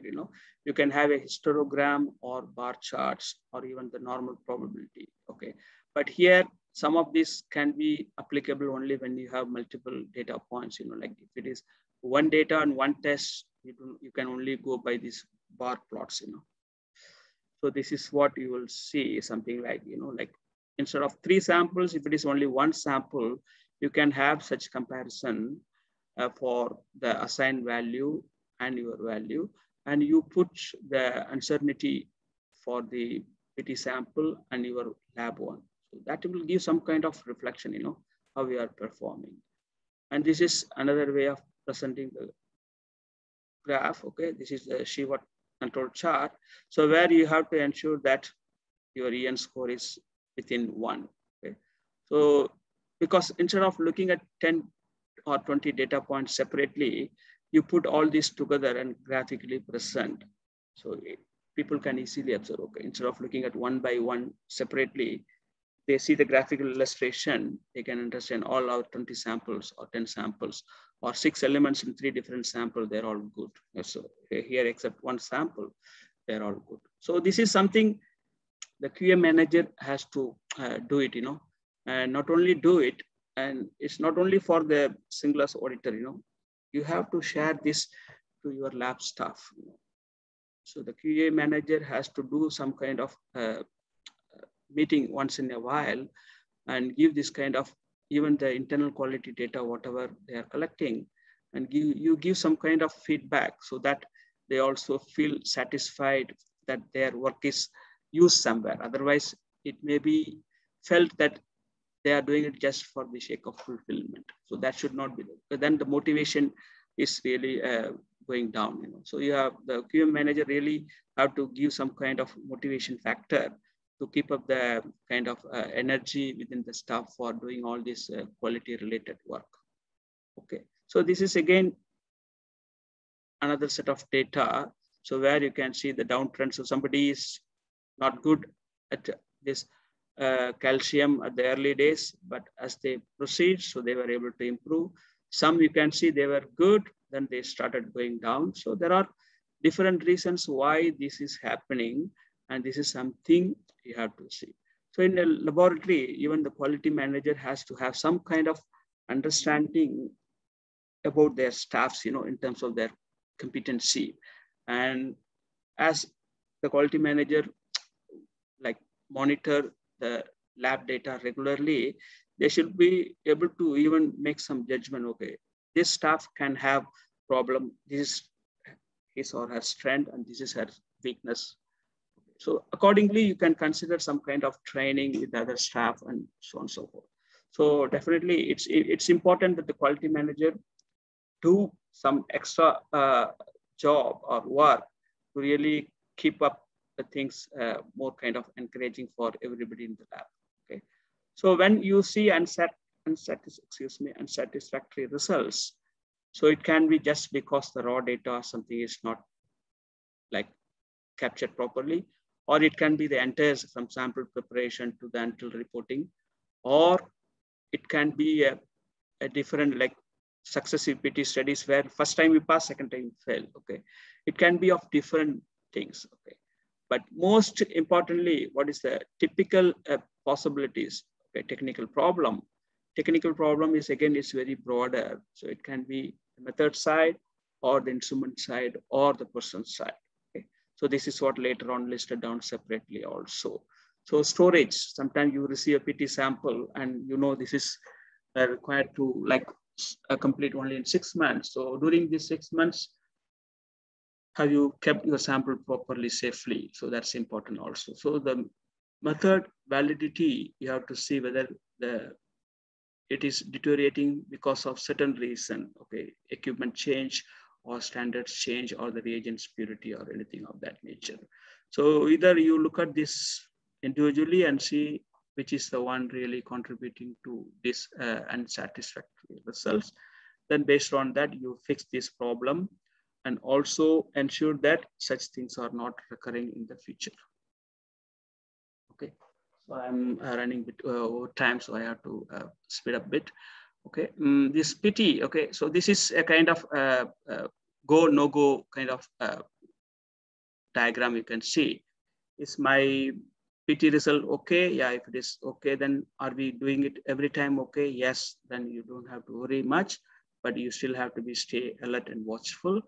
But if it is no, so was it the problem only this time, or even like last time? Because it cannot be last time also, because last time means this time you should get it correct. Okay, so the answer should be yes, for the last time it was okay only this time, so no problem. You can fix, it could be some kind of transcription error, or calibration standard, or the reagent purity, or the lab or staff changes. It's a short-term problem. Long-term problem, definitely it can be equipment that is old and slowly it's deteriorating. So the method validation was done 5 years ago or 10 years ago, then you have problems. And some of the staff are changed, so they did not really pick up the competency. So you will find these things here, and short term and long term, some of the things are common. So this is something you have to watch, monitor, and fix it accordingly. Okay. So the take home message, okay, proficiency testing is a very powerful tool, allows you to identify the problem, okay, and improve the performance of the laboratory. Okay, so pass or fail is not just what we need beyond that. Okay, so a lot of information available. It's up to the laboratory how we use this information, not only use, also disseminate to the staff. Okay, so that is PT. So PT, you are not taking, you are not doing every time. So it's in a year, one time, or once in a couple of years for different tests. Okay, but every day you are producing test results. So you rely upon your internal quality control. Okay, so like I said at the beginning, a regular internal assessment of the technical performance of the laboratory is necessary to assure validity. Okay, so it allows you to, like, the internal quality control ensures that factors determining the magnitude of uncertainty do not change. Because initially, when you have your measurement uncertainty estimation done, and you have to always like keep an eye on that, whether this is drifting from that range. So this is what the internal quality control data can tell you. Okay, and also tell whether this method validation is something, it's a problem that do we have to revalidate our method, something. So the internal quality data is something very important, and the quality manager has to put this data together through some graphical illustration and also through some statistical analysis, and get that information transferred to the lab staff to look into the problem if there are any problems. Okay? So here, when you have an internal quality control check, so the one major question that we may have is the setting control limits. Okay, so what is your acceptable limit? Okay. QC. So QC, there are different stage we are doing. One is when you are doing within run precision, if you are running ICP or some other equipment like a GC, so it takes few measurements within one run, right? So this repeatability generally should be better. Okay, but when you have same sample done 2 times between like 10 samples, then that standard deviation for the same sample will be different, right? So that's why if you are setting it acceptable limit for within the precision, that should be always lower. But if it is for between the run, then probably it can be set higher. Okay? Because definitely you run one sample one time, you have 3 data. Same sample you run 10 times, like after 10 samples again. So this is another independent run, but within that you will have 3 data also. So that will be a larger standard deviation. That's why to adhere with that, you can set this slightly higher. It is acceptable, okay? But if you are able to show that even that can be fit within 3 sigma is always good, because within run precision for certain equipments can be less than 1% also, so it's not a problem, okay? And choosing the control material, okay, as a sample. So this is something you can have a formulation sample, because it's very difficult to get the right matrix match standard calibration, the reference material, certified reference material, and it's also expensive. So you make something in-house, but you use some of the reference standards to spike. Then you validate that one time. Then every time you use this sample is as a kind of useful source for internal quality check. Okay? And once in a while, you have to go for this external comparison. This is what the PT is. Okay, so PT is something occasionally happening, and what you are doing on a day-to-day basis is these are the things. Because within the run precision, every time when you turn on your equipment, and between the run, whenever you have a batch of 20 samples, so you have to show that. And setting the limit for these 2 depending upon your laboratory performance. Okay. So this I'm not going to read all. So this is something, a technical note. So each equipment requires a different frequency for some checks that every lab may be doing. Okay, so I'm not going to read this, and this is available in Singla's website, and you may have it in your lab also. So what I wanted to like highlight here, so like your lab may be doing this reference rate check for accuracy, the analytical balance, but your staff, have they ever seen such a data to see how? Because in a sheet, they may see every time they note down the weight, and they, based on the acceptable criteria, they will say okay or not okay. So you will see as a quality manager also just go and endorse, okay, this is properly recorded. But once in a while, if you can give this kind of illustration, so that will give some kind of information for them to really do things more nicely. So it's important because the lab people who are doing extra work for quality has to feel that it is important. Okay, it is not just for the sake of doing or fulfillment. So the data analysis and data interpretation should be done by the quality manager and should be disseminated to the lab staff once in 3 months, as a quality meeting you can call it for, and you can give some kind of highlight how the QC data is going around, where people are lacking or where people are doing good job. So it's like appreciating each other hard work and also showing some of the outcome, and that can really motivate the lab staff. Okay, so apart from that, so what we are talking about is, because initially what I mentioned is all about the equipment. So now when you have a method QC check, right, for if you are doing trace elements in seawater or river water or in sediment, so you have to have some kind of QC for this. This can be coming from some reference material, or it can be something, a blind duplicate sample, or you can do some kind of formulation test. So this is different from what we have shown earlier, because earlier one is for the equipment, this is for the method.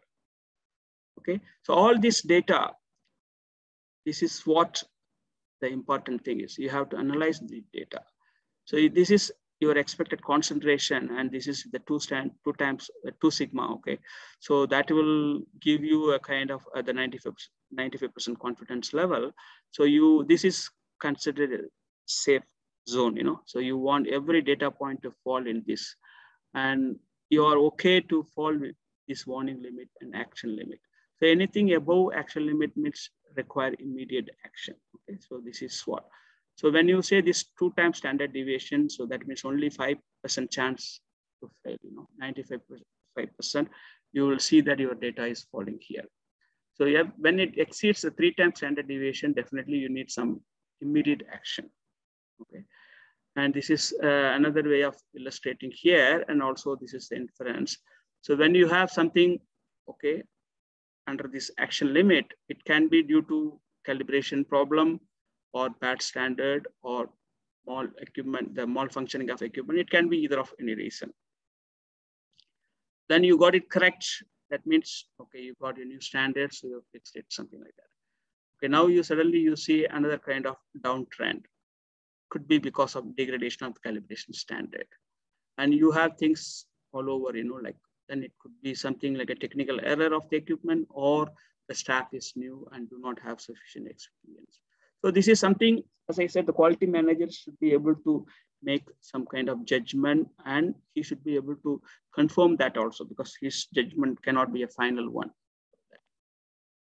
Okay, so this is generally a kind of guidelines for action item, So when you have one data point falling above action limit, it's okay. So you don't have to be panicked.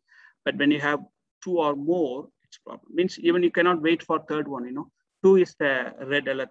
So if you see 2 data falling above action limit, which is 3 times standard deviation, then you have to do something immediate. Okay. If you have this kind of 7 times, like continuous increasing or the downtrend or upward trend, that is something is not good. It tells you have some systematic error, because normally the random error is something that we cannot avoid. It can be minimized, but systematic error is something you can totally get rid of. Okay, so 10 out of 11 should be like, it cannot be consecutively one side, it has to scatter between the plus and minus side of the actual value or the same value. Okay, so this is something you have to mainly look at it. And anything on the above 3 times standard deviation, the action limit point, if you have 2 data, then immediately you have to fix that before continuing your samples. Okay. Yeah, this is a different way to illustrate the data. So this is what one will like to see it. Okay, and this is something it's not good. So there's a shift in the control value, and again shift in the control value downward trend. So ideally speaking, out of these 4, you want to see something of this nature, where one like odd data, it's going about 2 standard deviation. So mostly you are able to see everything. So this is the ideal situation data, but in reality, you may see all these 3, then you have to address it immediately. Okay, so again, this is same kind of a rule, like the standard deviation data, how this should be dealt, to have action. So I am not going to read this again. It's almost repetition of what, because this is coming from a clinical lab and this is from a chemical testing lab. So, but more or less, they are of similar nature only. Okay. So here again, what they are saying is, one control value, okay, outside 2 standard deviation is not a problem, but if you have more, it's a problem. So the 3 standard deviation rule is really a problem, like you have to address it immediately. And this 4 is just like 4 standard deviation.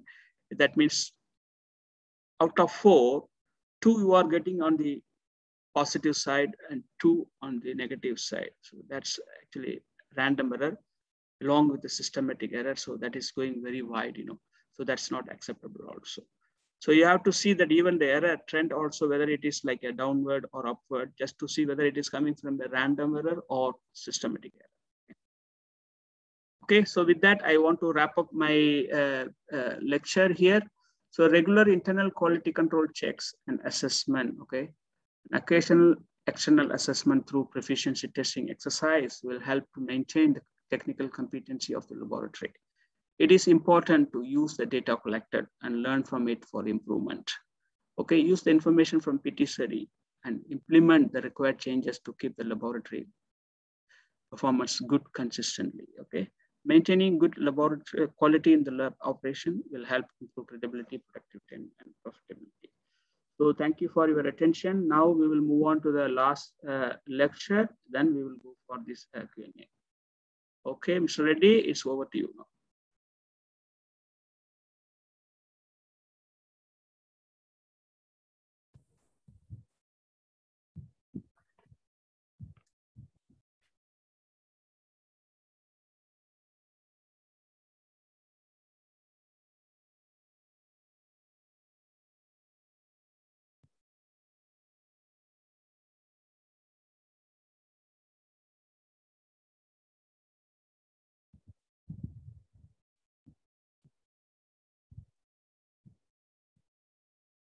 Okay, Mr. Reddy, are you able to share your screen?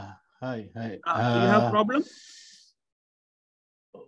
Let me see, because otherwise I may have to make the presenter. Let me.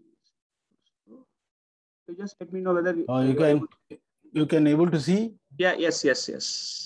Okay. Yeah, you can go to presentation mode, and we are good. Yeah. Thanks.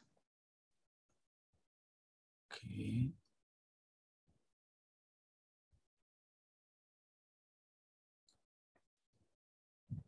Okay. Hi. Good afternoon, everybody.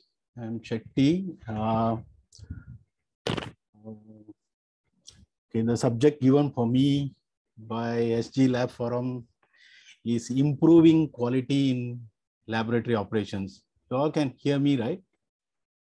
Hello? Yes, hello? We can hear you. Yeah, we can hear you. No problem. Yeah, okay. So please make your slide in presentation mode, because so then it's good. So yeah, I will do that. Okay, thank so you. Okay. The subject given for me is improving quality in laboratory operations. In fact, the subject is a very huge subject. It is the word called improving. Of course, quality in laboratory operations, the previous 2 speakers, they have already explained in some ways, different ways, especially Dr. Karthik's presentation is talking about the internal quality of the laboratory, all these things. But how to improve? It's a very big subject. We can discuss hours together for the specific scenario-based quality improvements. So here I have just focused only narrowing the most fundamental requirements. Let's say if you do have any questions, please note down. Maybe end of the session, we can discuss about this thing. Okay, now, there is a lot of definitions. Just now, Karthik presentation also say conformance to requirements. Quality means conformance to requirements. Some people say quality is fitness for use. Some people further extended quality is fitness for use and its intended purpose of use. Some says quality in the eyes of customer. Some says quality is objective. It is not subjective. So overall, quality is essential for survival. That is what we can agree. Okay, now we're talking about the improvement. The improvement, Cambridge Dictionary have a very good definition. They say an occasion when something gets better or when you make it better. So here, something gets better occasionally is we have to wait too long. But other way, when you make it better, then there will be some improvement we can see. As quality professionals in laboratories, you can try to move to this direction. When you make it better, then automatically the quality will getting better. Okay, now laboratory operations, what we call laboratory operation, all the measurement and testing activities and workflow associated with the test artifact. The test artifact can be sample, specimen, UUT or DUT to get accurate measurement results with the lowest uncertainty. So this is called laboratory operations. So here the keyword, accurate measurement results with the lowest uncertainty, irrespective of samples, specimen, UUT or DUT, whatever. So this is all about. Okay, what we should have for this? Basically, I have here, there is, you can see one here, the small window here. What is the things it's asking about? Okay, let's move to the next slide. Okay.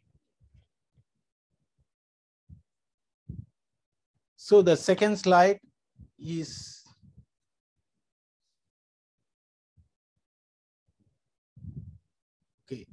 is talking about the laboratory quality. Laboratory quality begins before you stepping inside the lab. Okay, what are the things? The main basic things are technology. You must be very sure about the technology. For testing labs, calibration and measurement labs, either medical, manufacturing companies, clinical, pathological, research, chemical, NDT, there are different standards are there. So that is based on the technology. Knowledge, you must have a proper education, especially for chemical, medical, pharmaceutical, for this kind of laboratory operations, you must have a formal qualification, educational qualification. Then you must have a proper training, certification, also standards and compliance. So this is another one. Then third thing is you must have a clear objectives for testing methods, procedures and SOPs, data collection methods, data analysis, uncertainty calculation, and also reporting final results. The fourth thing is discipline, maintaining reference standards, comparisons, test accuracy ratios, so-called TAR, or test uncertainty ratio, TUR, test sequences, and real-time testing. So we must have a very disciplined approach. The fifth one is hygiene, especially for pharmaceutical, medical, and clinical operations. This kind of laboratories, cleanliness is a paramount importance. Personal and hygiene conditions. Some operations need to have dress code ethics, okay. gowns. Shetty, sorry to interrupt. Can you put it in full screen mode because people cannot read it sometime? Sorry about that. Thank you.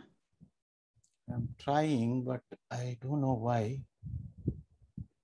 Suddenly locked.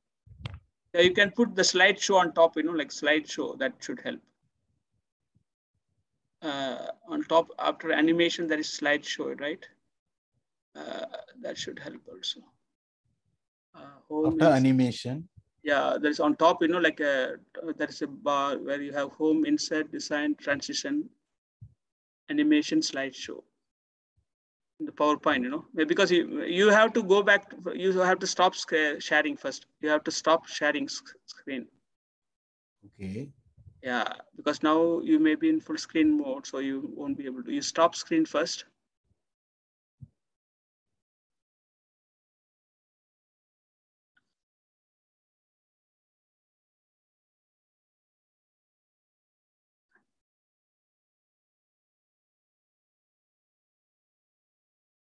No, you stop your screen sharing first. Okay, you have to.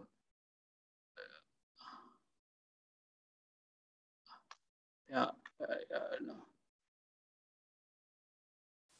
Open and maybe you can check first. Like there is a presentation mode. So you see where is that, and you find that icon.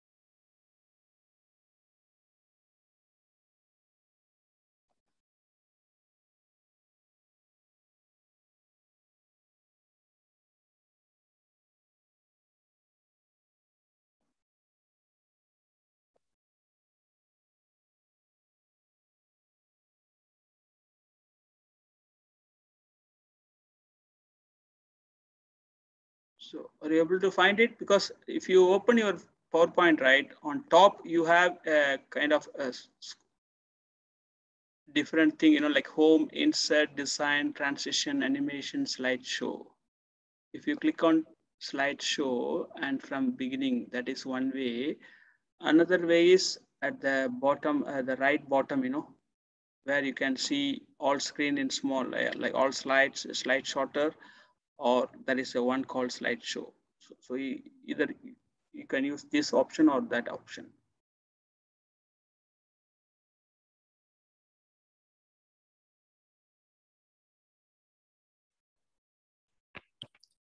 Can I show you in the PDF? Yeah, it's okay, because as long as they are able to see the full slide, it's fine. Okay, let me show you in the PDF. Mm-hmm. Screen share.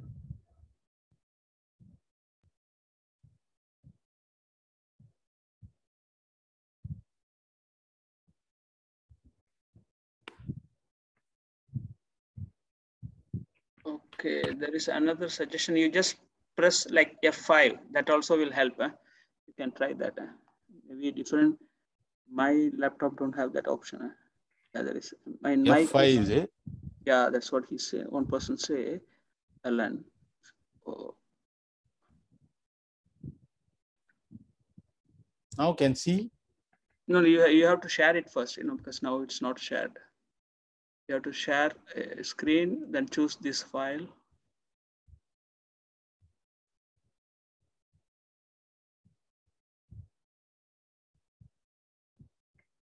Yeah, now you are sharing. Okay, good. Yeah. Yes. Okay. I cannot move the slide. I don't know why. Yeah, you can use the cursor also. The cursor to.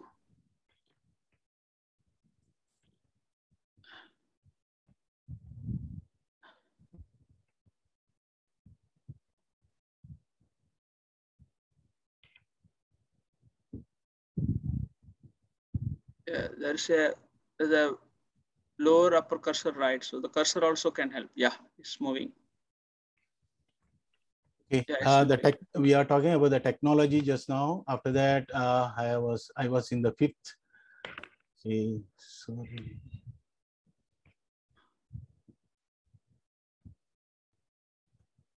Okay, discipline. We are talking about the discipline, hygiene, safety. Safety is another paramount importance also. In the calibration laboratories, the quality will reflect by having the people wearing the proper safety, personal protective equipment, hand gloves, goggles, face masks, distancing, isolation, non-interference, all these kind of things.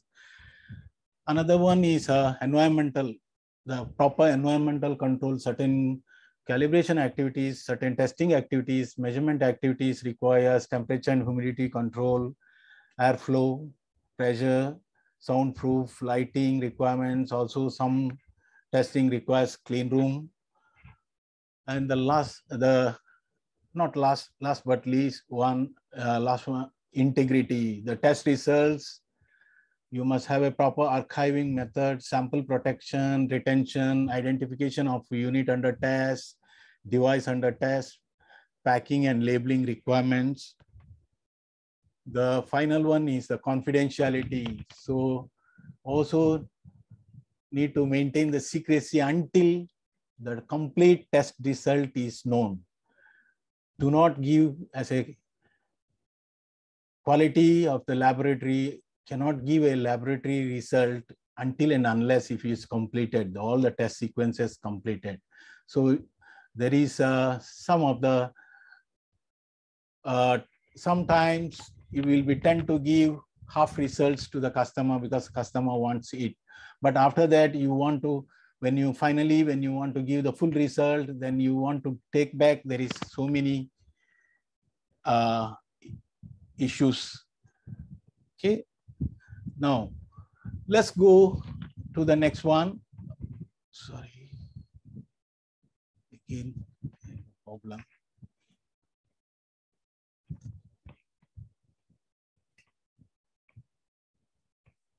Okay.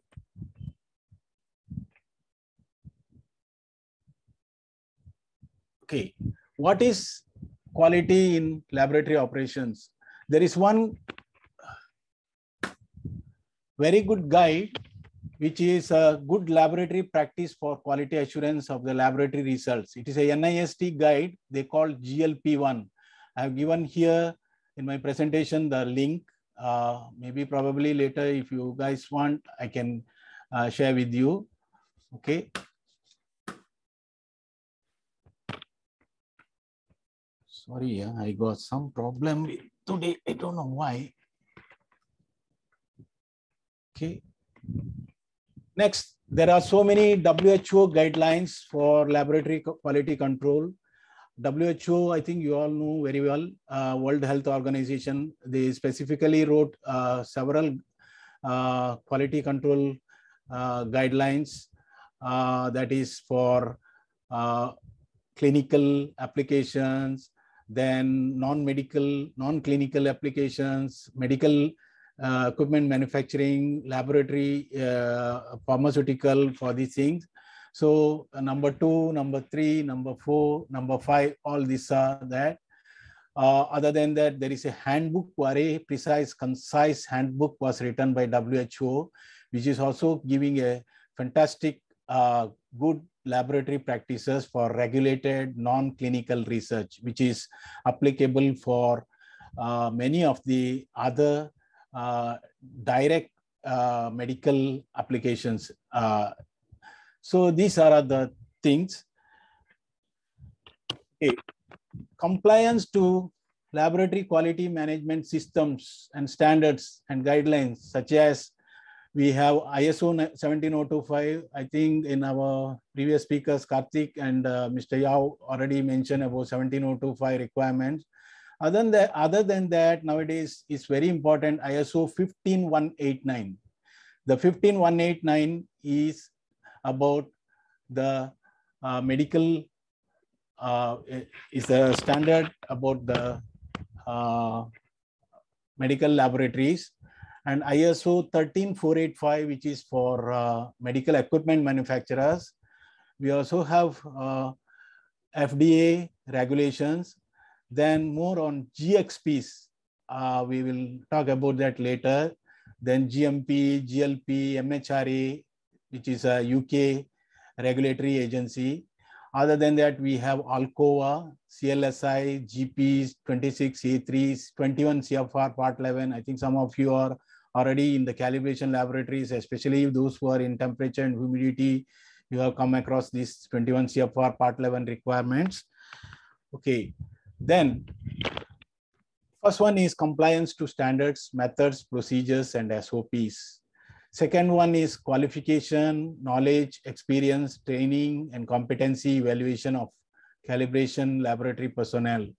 Third one is reference instruments and their accuracy, whether it can meet test accuracy ratio, traceability, national or international traceabilities, sampling methods, that is for not mainly for calibration laboratories, for those testing laboratories, NDT or destructive tests, those kind of thing. Test kits, UUTs, unit under test, device under test.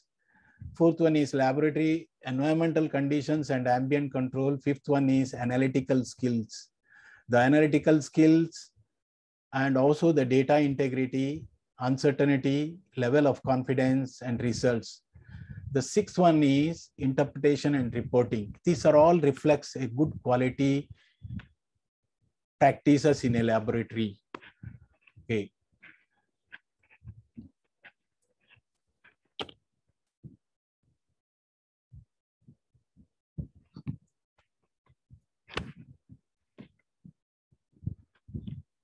Sorry, again got stuck.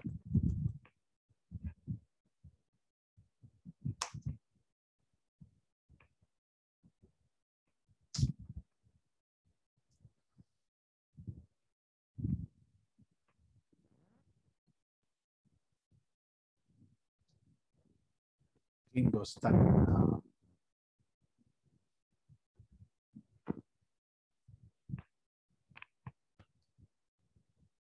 See the sharing or problem, Karthik? Yeah, I think then you can stop sharing again, close the PowerPoint and open it again sometime. Yeah, maybe your laptop is tired. It's not laptop, it's a new laptop, but the thing is, I don't know why. Okay, so I think you can stop like sharing screen first, close the PowerPoint and open it again. Should work.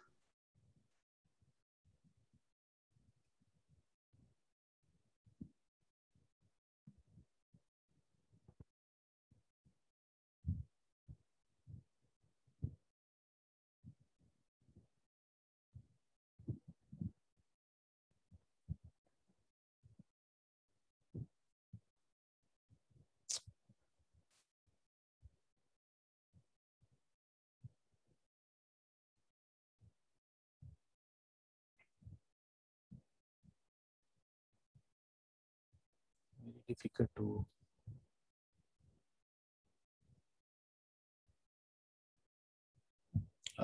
Karthik, we do in this way. Can you give me your email ID? So then I will forward to you, then you can open there. Yeah, the sglabmembers@gmail.com. Hold on, then yeah, you can. Yeah, sglabmembers@gmail.com.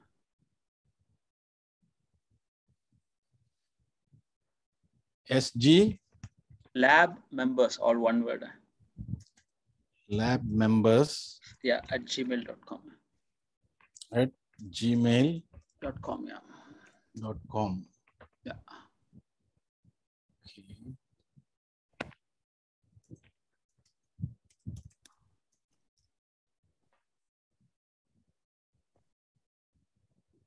Okay, so I have closed. You want to try again, or you want me to share the screen for you? In case if let's say if happen something, then I will.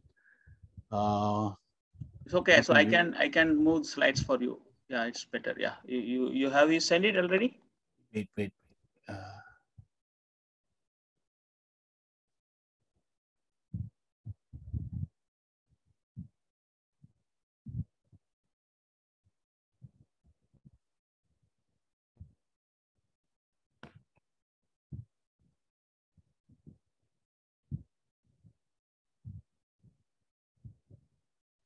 Yeah, I sent already. You try Okay. whether you can open or not. Okay, let me see whether I have received it yet. I have not received it. Maybe, yeah, I have to give a couple of minutes.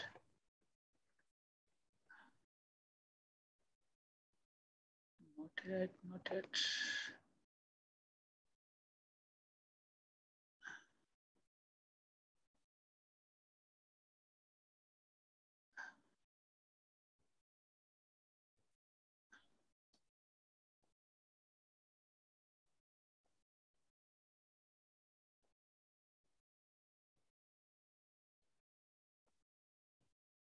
You see already? Not yet, not yet. So you just check whether you are sent to the right email. I just send you now the message. SG lab members Yeah. at gmail.com. Okay, yeah, got it now. Yes.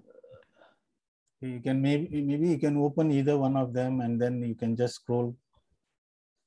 Sure. Okay. So sorry guys, so it's an unexpected interruption. So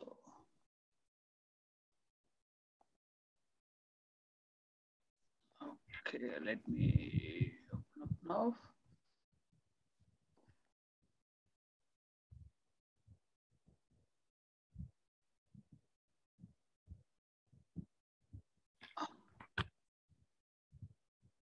Okay, so where are we? You can go to the second. This is the one, I think, right? The third one, yeah. This one done already? I think you are discussing on the 5th point, analytical skills and data integrity. Yeah. Okay, let me show you. Okay.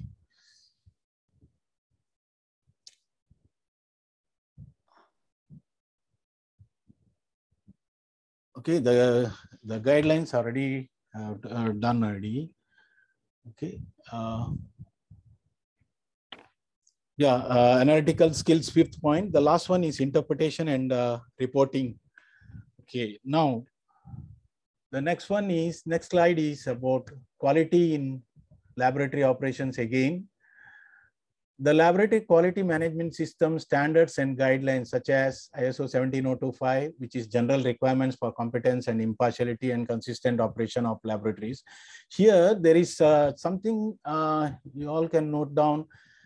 The standard third edition 17025 2017, they mentioned general requirement for competence of laboratories, because there is some countries they are referring as impartiality and consistent operation of laboratories, because this impartiality and the other clauses, they are risk assessment, all these things they have added inside. So the second one is ISO 15189, which is quality management system requirement for medical laboratories. Third one, 13485, which is a 2016 version, medical devices manufacturing for requirements for regulatory purposes. So these are the three, definitely those calibration and testing laboratories, for them, they could be the customers also. They may be requesting you to come and audit. So one or the other way, 15189 is already mentioned inside 17025 standard. So 13485 also, it's a part of medical, so they will come and audit you. So it is important to take note. These are the three standards. Definitely you need to be prepared. Although 17025 not covered some of the 15189 and 13485 requirements, but customer come to audit you and they will go through their checklist, which is their checklist is either 15189 or 13485 compliance. Okay, the third one is FDA, US Food and Drug Administration regulations, which is many people knows about this one because FDA regulations are since long time. The fourth one is those who are serving for aerospace industries, they have specific requirements, pyrometry requirements under AMS 2750, which is just revised from revision E to revision F, and there is a lot of stringent requirements for laboratories added other than the heat treatment and other things. Okay, the other things are GXPs. Later we talk about GXPs such as GMP and GLP. So GMP already there in manufacturing industries for many years. GLP also there, good laboratory practices. So these are all actually most fundamental basics for the international standards actually. If you go through the class by class or the GXPs, then you can see what are the GXPs. You can see the right side, there is a logo there, GXP, GMP, good manufacturing practice, good distribution, documentation practice, good what we call laboratory practice, and GCP, all these things. MHRA, there is a UK have one agency, regulatory agency called MHRA. They also come out with a very stringent requirement for regulating UK regulators for medicines. Then Alcoa nowadays is quite popular because of digitization or data integrity requirements. A lot of things are very much need to follow with Alcoa, especially FDA is the one who come out with this Alcoa. And then Alcoa now again have another 4 additional elements, which is Alcoa Plus. Then CLSI GP26A3, application for quality management system model for laboratory services in clinical and laboratory standards. So this is another part, but we don't talk about much about this one because we are not medical professionals. This is basically clinical and laboratory standards. 21 CFR Part 11 Code of Federal Regulations is already there for many years. And now because of electronic records and electronic signatures, there is some other requirements, which is 21 CFR Part 11. Last one, 21 CFR 4.1.12 edition. This one talking about quality assurance unit. They are given in $sign, 58.35, 58.185, 58.190, 58.195. Certain companies are strictly following this one also. Go to the next slide. Hello.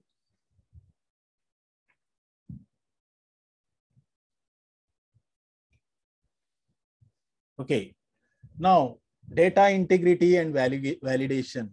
So, as I mentioned, FDA is the one who first come out with this data integrity. It is essential to validation of processes in pharmaceutical and medical manufacturing facilities. Following the Alcoa principles is the best way to achieve the goal. What is Alcoa? Alcoa is the first one.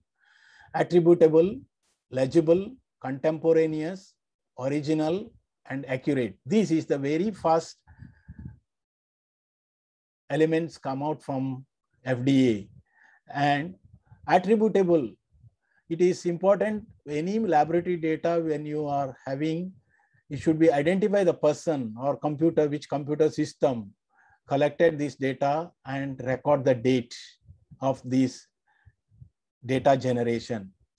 Legible, so it should be able to clearly read the data. Okay. That is in terms of record keeping purposes, you must be able to clearly read the data either from computers or from the hard copies. Contemporaneous, record of any activity at the time it takes place. This is very important because in different times, in different environmental conditions, the reading or the data may be different when you are collecting the data. It may not be the same. Originality, the record should be original, whether it's a handwritten record or whether it's a transcript, which is later part, it is copied to the other permanent form or anything. So it should be original. Then accurate, reality of what happened, error-free, should be no editing of the original information. So nowadays you can see a lot of data acquisition systems, data loggers, they are conforms to these requirements, which is 21 CFR Part 11, 21 CFR Code of Federal Regulations also asking for that. They say our data acquisition systems conforms to, because to the requirements, data integrity requirements, which is you cannot alter the original data. The next is added one, just now I mentioned Alcoa Plus. It should be complete, consistent, enduring, and available. Okay, complete means in terms of audit, trial, nothing has been deleted or lost. There's no way to delete, because now all the data, you through digitization, you can keep the soft copies of data either in scanned form or in the original form or PDF form or whatever. You can keep complete recorded data. It should be consistent. Primarily, data is in chronological order, either date-wise or serial number or whatever the date, time stamping wise. It should be consistent in the sequence. You should not make users, end users, or the auditors to go and search this day or this time like that. So it should be continuous.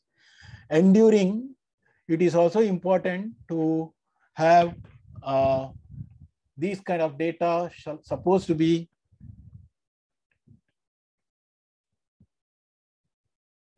data available for long period after it's recorded. You must ensure, and available either in the form of electronically or in the form of hard copy. So these are the 4 things which is added. So this reflects a good quality of the laboratory operations. If you are able to have this kind of Alcoa Plus principles, it is easier for your validation process, whether you are externally participating in any pharmaceutical or medical device companies. If you are providing your calibration services or testing services, if they ask you to validate their equipments or anything. So if these kind of policies, if these kind of elements, if you are integrated with your quality system, it will be very good. This is one of the way of improving laboratory operations. The next slide, please. Hello.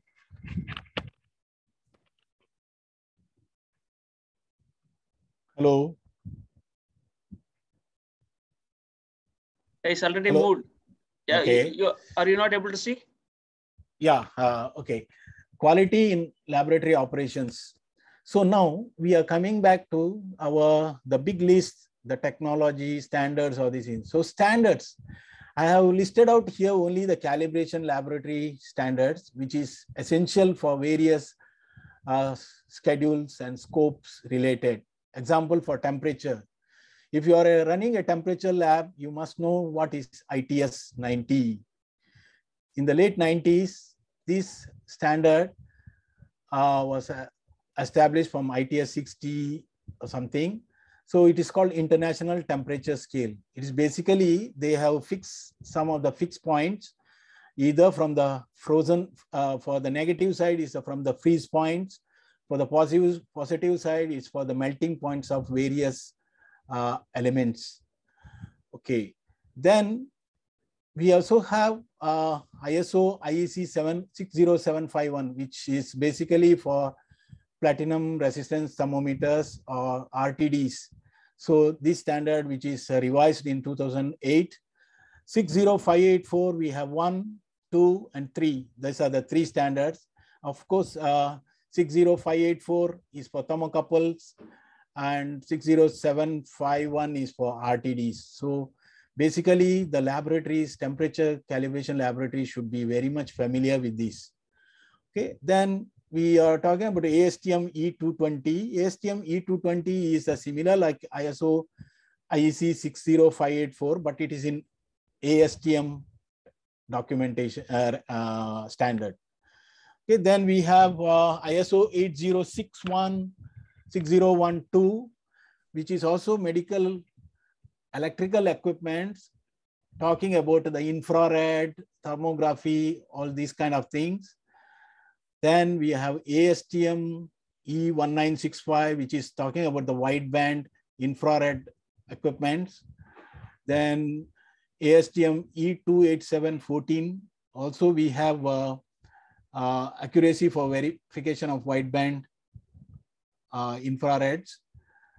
Then ISO IEC 60068, basically mapping requirements, whether warehouse mapping or temperature ovens or climatic chambers like temperature and humidity, all these things. Pressure, of course, there is a vacuum standard 3567. Then the grand old 837 for burden tube analog pressure gauges. Then we also have some NPL guide, which is many of the laboratories, even NPL UK, they're all following, which is very precise and concise guide, which is, I have mentioned the ISBN number. Similarly, for relative humidity also, there is a NPL guide. Then the so-called industry experts like Rotronic, Vaisala, they have written their own guides, which is also very much compliance with the international standard requirements. Then for acoustic and sound level calibration, there are some standards like ISO 6926, 2016, then 61672, then IEC 61672. These are all for type 1 and type 2 sound level or noise level detectors, sound level meters. Then the stopwatch and timers. Generally, I listed here is most of the laboratories have this scope. So this is ISO 19235-2015. There is a standard, and there is a very good NIST practice guide 2009. And also there is for digital stopwatches, there is a standard called 10553. So all these standards, what does it mean? It represents if you are thorough, if you are very knowledgeable in your laboratory and you are following either fully or partly. So this will give a very good impression for your customer, and it is one step ahead than your laboratory improvement, because you issue a certificate to a calibration, so to an end user, the end user will treat your certificate is very strong background because you are very familiar with the standards and requirements. So this is one of the things. Next slide, please.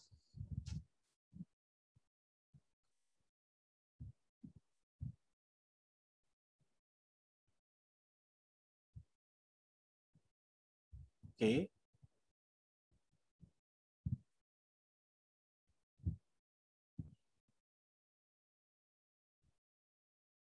Is it the one correct one? Yeah. Okay. Yeah. So quality in laboratories, laboratory operations. Just now we are talking about GXP. Nowadays, everything is about GXPs because what is X? X stands for good practices, quality guidelines.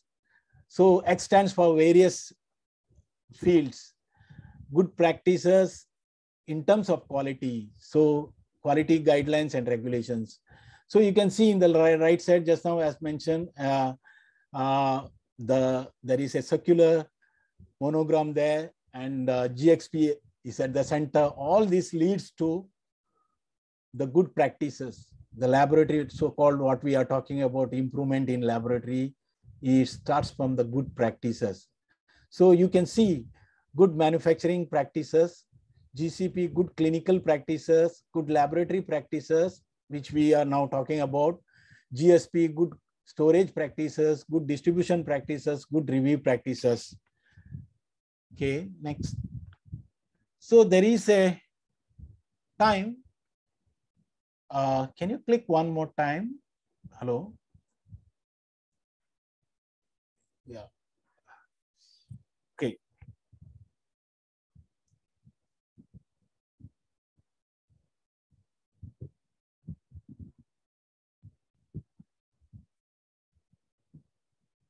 Sorry, yeah. Okay.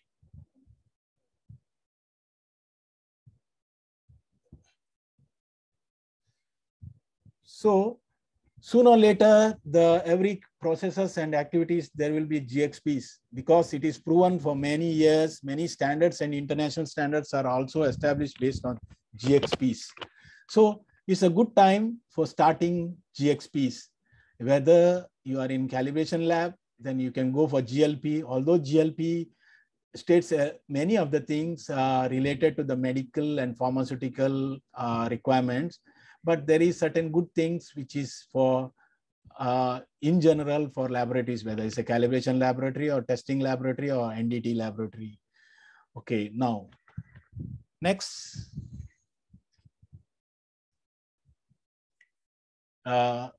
You can go to the next slide. Gone already?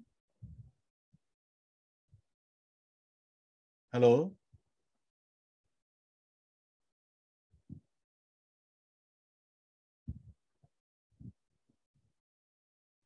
Yeah, this is the one, right? Yeah, this is the one, correct. The quality in laboratory is safety, hygiene, cleanliness, and PPEs. Okay. Now, safety is a paramount requirement in laboratories. Okay. It reflects the quality of work carried out in the laboratories. Workplace safety measures, workman safety, and product safety. There are three things. Workplace safety means it's more for workmen.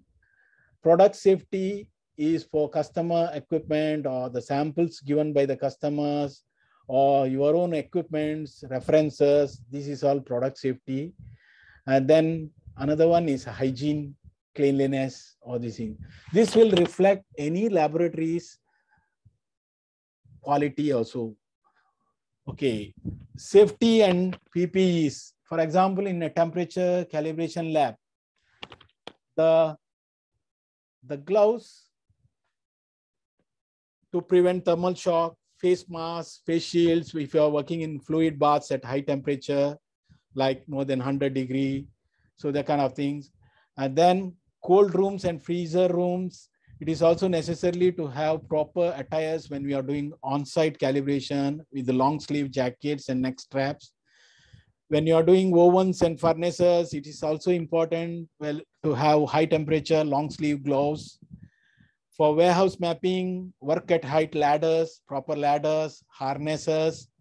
For warehouse mapping, sensor placement kind of activities.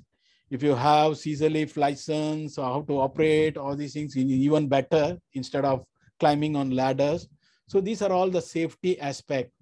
For pressure calibration, whenever you are doing high pressure calibration, it is very good to have, it is not good, it's actually must goggles, anti-slippery cotton gloves, safety boots, all these things. Likewise, medical and pharmaceutical laboratories, we have separate requirements. In the next slide, it will be shown. Lab coats, face masks, goggles, powder-free vinyl gloves, all these things. Electrical and electronic testing facilities shall have anti-shock, high voltage gloves. Of course, for electronic testing, you must have wrist anti-statics. So safety is proper handling guidelines, operators with consensus, eye vision, color blindness, all these things, another thing. And hygiene and cleanliness, especially for medical and pharmaceutical and life sciences, it is very important to prevent contamination. They have, you could have noticed when you are going, they have periodic or weekly or sometimes daily or maybe alternative days, 5 years cleanliness program. This neatness reflects the quality of operations in laboratories also. Next. Hello. Okay, the next one showing the lab coat, which is face mask, protective goggles, and then the face shields, protective hand gloves, wrist anti-statics, all these for different, basically the medical and pharmaceutical companies, you can see the clean room gowns, all these things. So this is another thing. Okay, now the next one.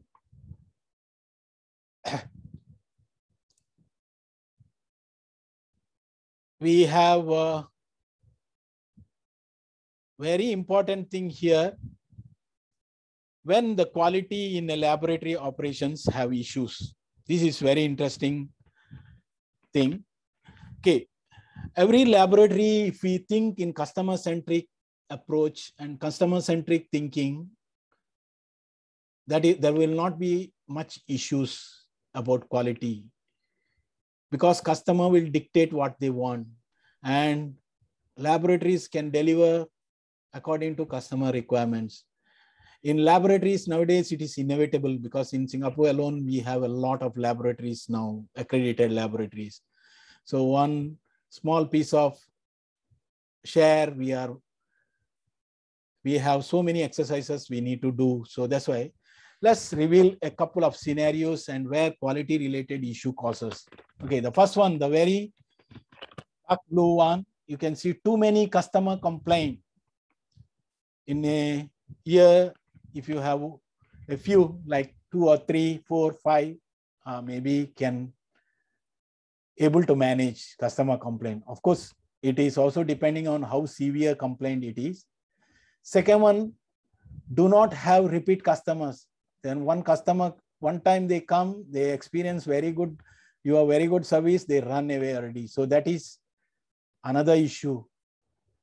Consistently, the revenue is dropping or stagnant. So this is another issue. So no matter what you do, the end of the day, if you don't have much income or your revenue is not growing or it is stagnated there, that means your laboratory is not doing well. Maybe some problem with the quality or maybe something else. So basically, the first one is, the first row is about commercial aspects, sales related, or the second one, the red color one, no qualified and experienced staff.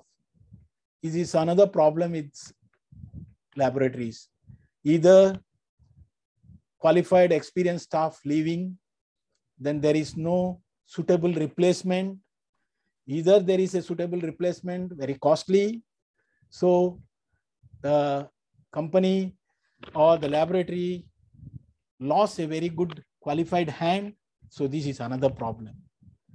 Old equipments and references. Some laboratories, they are only proud for their own existing equipments, but the technology every day changes. The customer are looking for higher accuracy, lower uncertainty.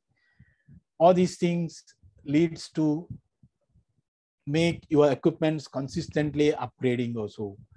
Lack of training, proficiency, knowledge base. Probably when you are sending, when the laboratory is sending their laboratory calibration officers or technical staff to NNC training or those kind of professional training, then they will know what is the gap. So the new things they can learn. They can also become proficient. Their knowledge base will be getting increased. So this is another thing. Okay. The last one is the gray color, dark gray color one, non-compliances to the standards or no updates or certification issues. Every year you got a major significant non-conformances findings from the laboratories, from the assessment, from the certification body. So they give you a big non-conformance, which you really cannot do. And moreover, you are not complying for the standards, maybe 50% compliance, 60% compliance, another 40% no. And there is no updates. Standards always keep on changing, whether we won't know one. If you become consistently, if you are maybe if you are a member of Singapore Standards Board or those Topan Lifang, they will update for you. So what are the changes? And then from there, you can really look into your own requirement, whether this standard applies for your calibration scope or schedule, then you can upgrade or update.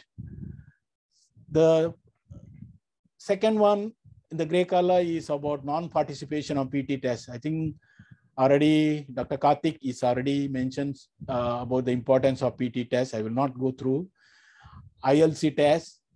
So some laboratories are only just enough to satisfy the technical note, the SAC Singla's technical note, participation twice, one discipline twice in a year. So, but these are other things really doesn't give any improvement for the laboratory, because twice in a year is too late. So you have to consistently participate in PT tests, provided if it is within your scope. Then the third one is here, logistic issues, delays. Maybe your front line is committing one date, then you have so many reasons. I think in the past one or 2 years during this COVID situation, we have noticed there are delays, considerable delays. We cannot fulfill the promises given to the customer. After calibrate, we will return this item, or maybe in your site this day we will perform your on site. So second one, other than the logistic or delays, no response to customers, especially now quite okay. Otherwise, work from home, we cannot access, maybe a lot of hiccups. So only when you go to the office, you can know customer responses, all these things. So all these things, operational quality issues as a whole. The first one is, as I mentioned, it is the what we call frontline. Second one is about the standard. Third one is about the operational.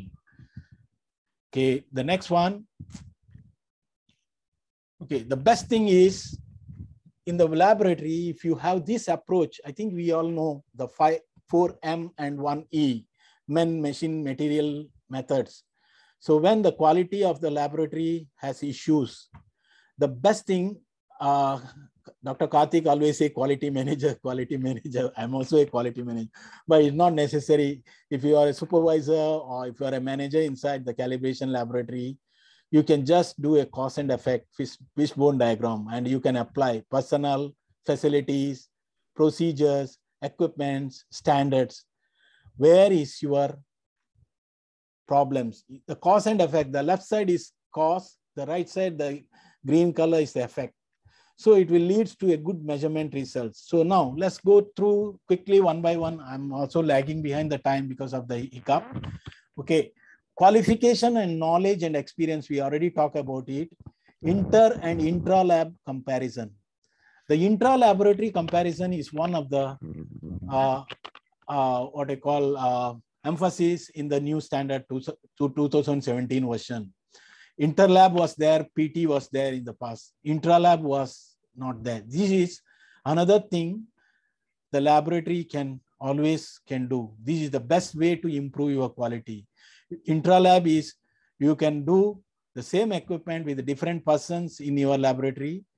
The different equipment with the same person, also these comparisons and tests and the results you can evaluate.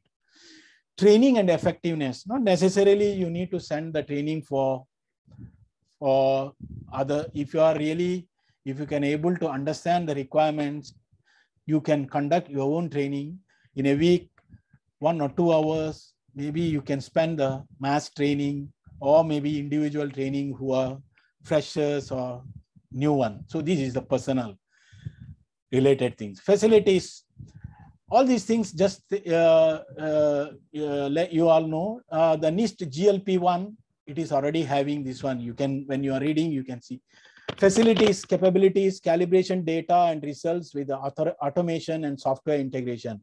Now, there is a lot of government support for digitization, software, all these things. It's a good time to take this one, improve your capabilities and capacities. So facilities, you can go for automation, laboratory automation, softwares, all these things. And environmental effects and influence and effects. Okay, this is the thing you can reduce with the proper maintenance of control of temperature, air con, all these things.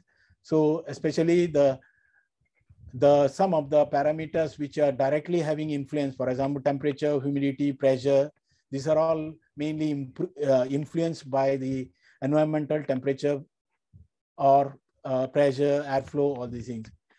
The monitoring limits and capability ranges.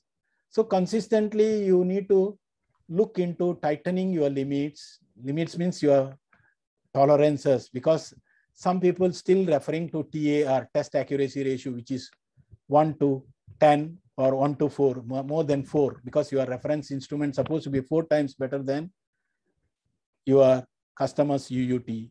So monitoring limits, you have to tighten your this thing. Capability ranges, maybe sometimes you have no full range, don't have capability for full range. So you have to consistently think about upgrading your range also. When customers seeing next year your schedule, your SAC Singla schedule, they must be proud about they must be something impressed, not proud, impressed about the next year, your achievement. Procedures, the method verification and validation, this is very important. The method verification and validation, especially your SOPs and procedures, annual review and updates and revisions is very important. So I already mentioned the procedures also must have intra-lab comparisons, must emphasize for intra-lab comparisons, especially in training and evaluation and re-evaluation of this thing. Some study about repeatability, reproducibility about your product, about your references is important. You must have a good uncertainty analysis either by software or your own by Excel spreadsheets. Replication of measurements, already just now in the previous talk, Dr. Karthik also mentioned, you must replicate the measurements to have the bias, to eliminate the bias or maybe the repeatability issues. So this is the thing. Equipments, again, facilities, we are talking about the facilities, equipments. We must have proper equipments except within the acceptance tolerance. This is, you need to always must be cautious, because when you have a schedule, you must always you will forget when some equipment is getting faulty or maybe out of service. So you must suitably do the maintenance or replace. Then, of course, the control charting, all these things in the previous talk, we already learned. Comparison of repeatability, equipment to equipment. So this is another way to make sure our equipments are fitting in the requirements. So standards, we already talked about the suitable calibration interval. We must have, not for calibration lab, already SAC Singlas have got guidelines, ILAC MRE got guidelines, APEC also got guidelines, the calibration intervals for laboratory equipments. So all these things are important. Industry practices and guidelines, either national or international. So industry very changes, very, it's a dynamic. Now people talking about 4G, 5G, all these things. So there are changes also. We have to carefully study what are the changes. Check our own standards, whether it's a national standard or international standard, whether it's NMC traceable or UCAS traceable or somewhere DAX or PTB, wherever it is. Proper care and handling of references and instruments, especially those kind of fragile things like your standard PRTs, like your fixed points, like water tripper points, all these things. And then we also need to do the previous calibration history by doing the simple charting, control charting. The previous year, what is the drift? Previous year, what is the uncertainty? All these things you can plot, then easy for the calibration officer to refer. So this is the another thing. So all these are all the improvements which can lead to a good quality in the laboratory. So that's why this fishbone chart, so-called cause and effect chart, will be a very good brainstorming for everybody. You can just write your own, then after that you can discuss with your management, and then you can come out with a very good solution, or especially for facilities and equipments, the resources to improve your capabilities. So this is one of the things. Okay, next, we move quality assurance in laboratory measurement results, measurement assurance program. The measurement assurance program already we have discussed in the past. Okay, the important thing, let me go through a bit fast. Understanding, easy to understand, interpret. Careful about the clause 7.8.7.1 in the, you cannot do an interpretation if it is not supported by any standard. You can say anything, but don't write in your calibration report. You must write in outside. You can put an appendix or whatever. It is not a part of calibration report if it is you are doing interpretation. So please read carefully. They are emphasizing for interpret, but you want to do interpretation, you must have a proper things. Just now, whatever we go through, knowledge, all these standard compliance, all these things. But 7.8.7.1, I am strongly emphasizing people to read and understand. Modeling methodology. So the method A, already you are following from several years. Why you can do method A1, revision 1, improvement. So there may be something methodology improvement, measuring techniques and references. Last time you take manual data, maybe now why don't you go for data acquisition? So your references, you can find references with which can interface to your server, or maybe by LAN system, or maybe RS-235, or maybe you can able to collect the data through electronic gadgets. So this one, non-interference of human error or consistency of taking the data 1 minute, 2 minutes, all these things. So the measuring improvement. Uncertainty evaluation. Try to follow JCM or GUM guidelines. There are so many experts wrote JCM, uncertainty evaluation guidelines. There are so many people are giving training. So the uncertainty evaluation.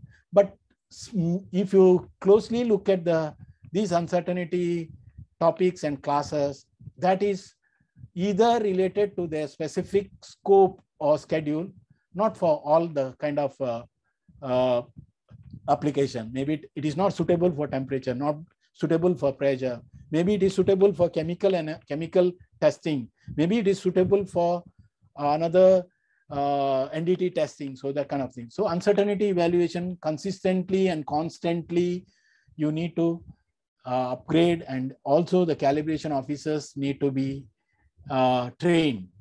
Managing all these things, the modeling, uncertainty, all the U's and M's.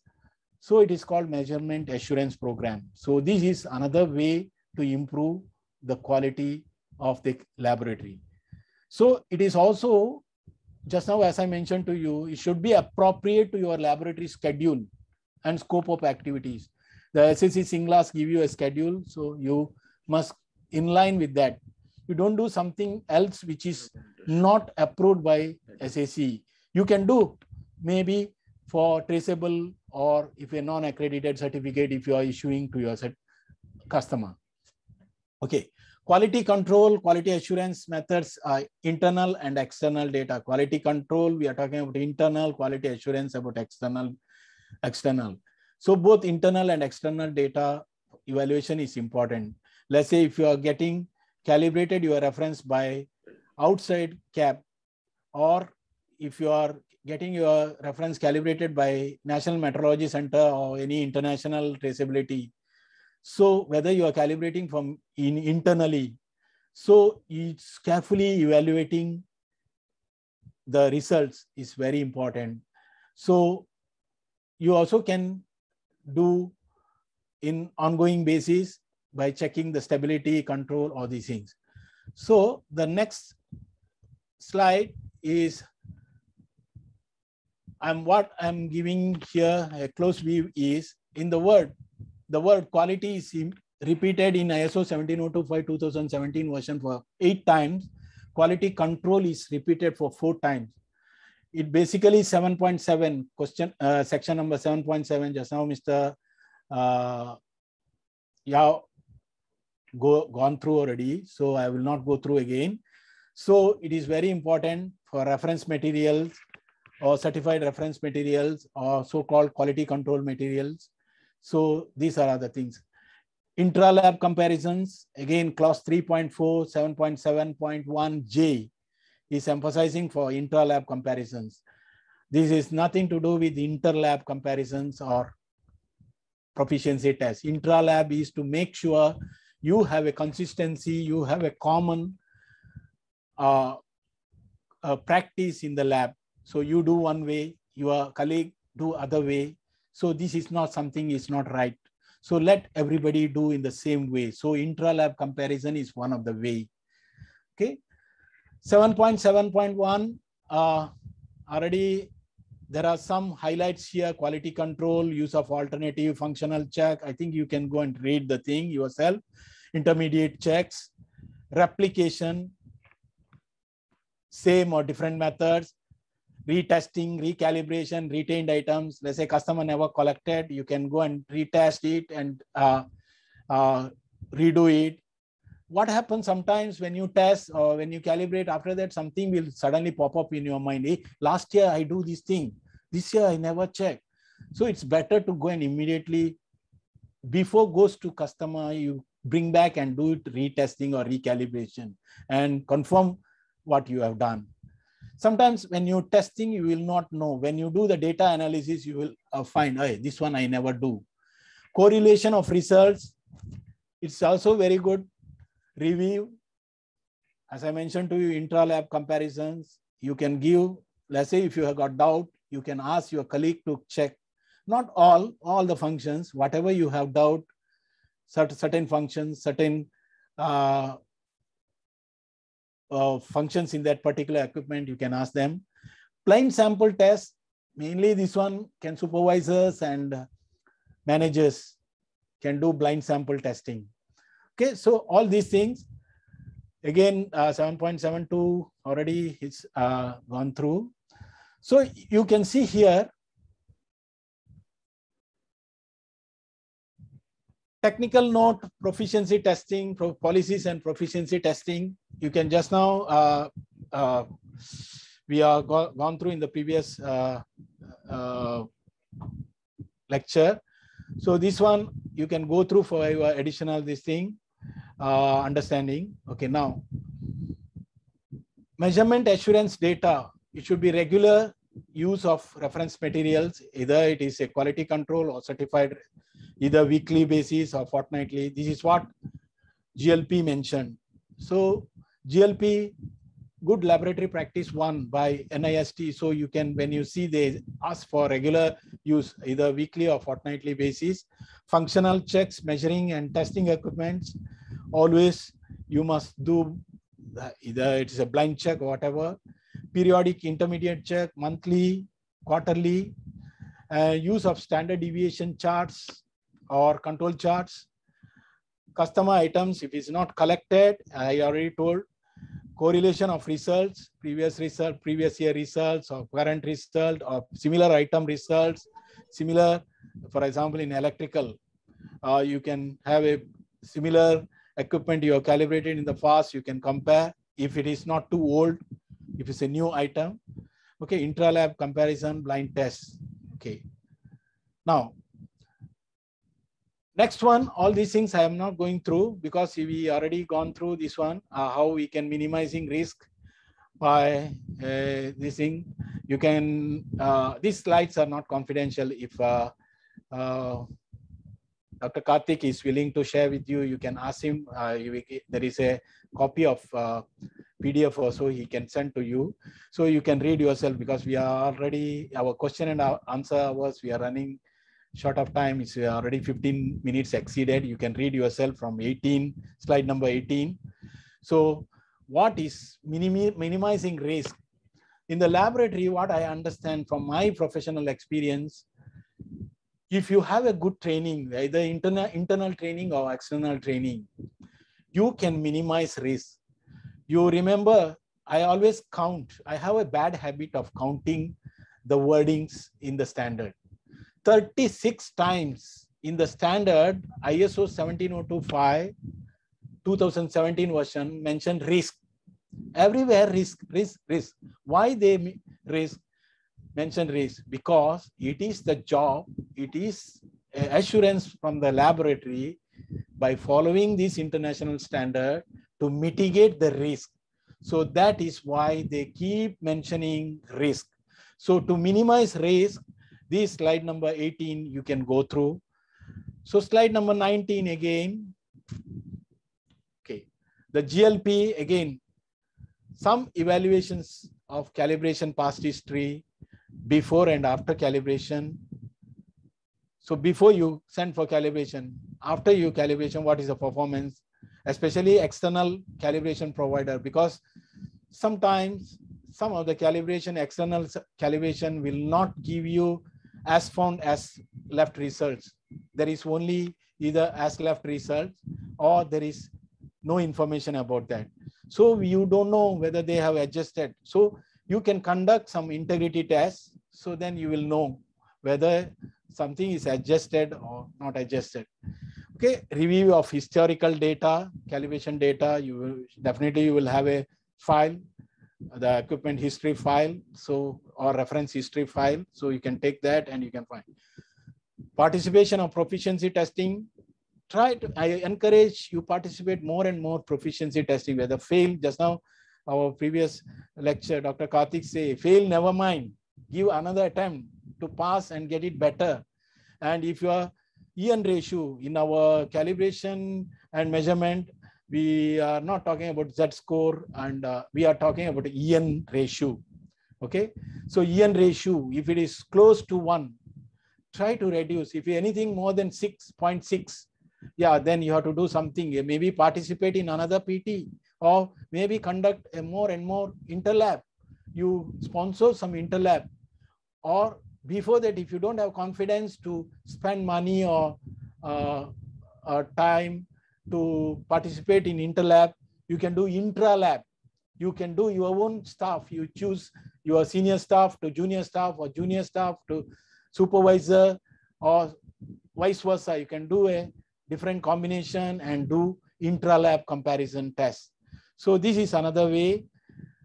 So externally obtained data from calibration. Sometimes you also can blindly send your own references to other lab to know what is the capability, where are you stands, whether you are always internally in-house calibration you are doing. Sometimes it's good to compare with the external.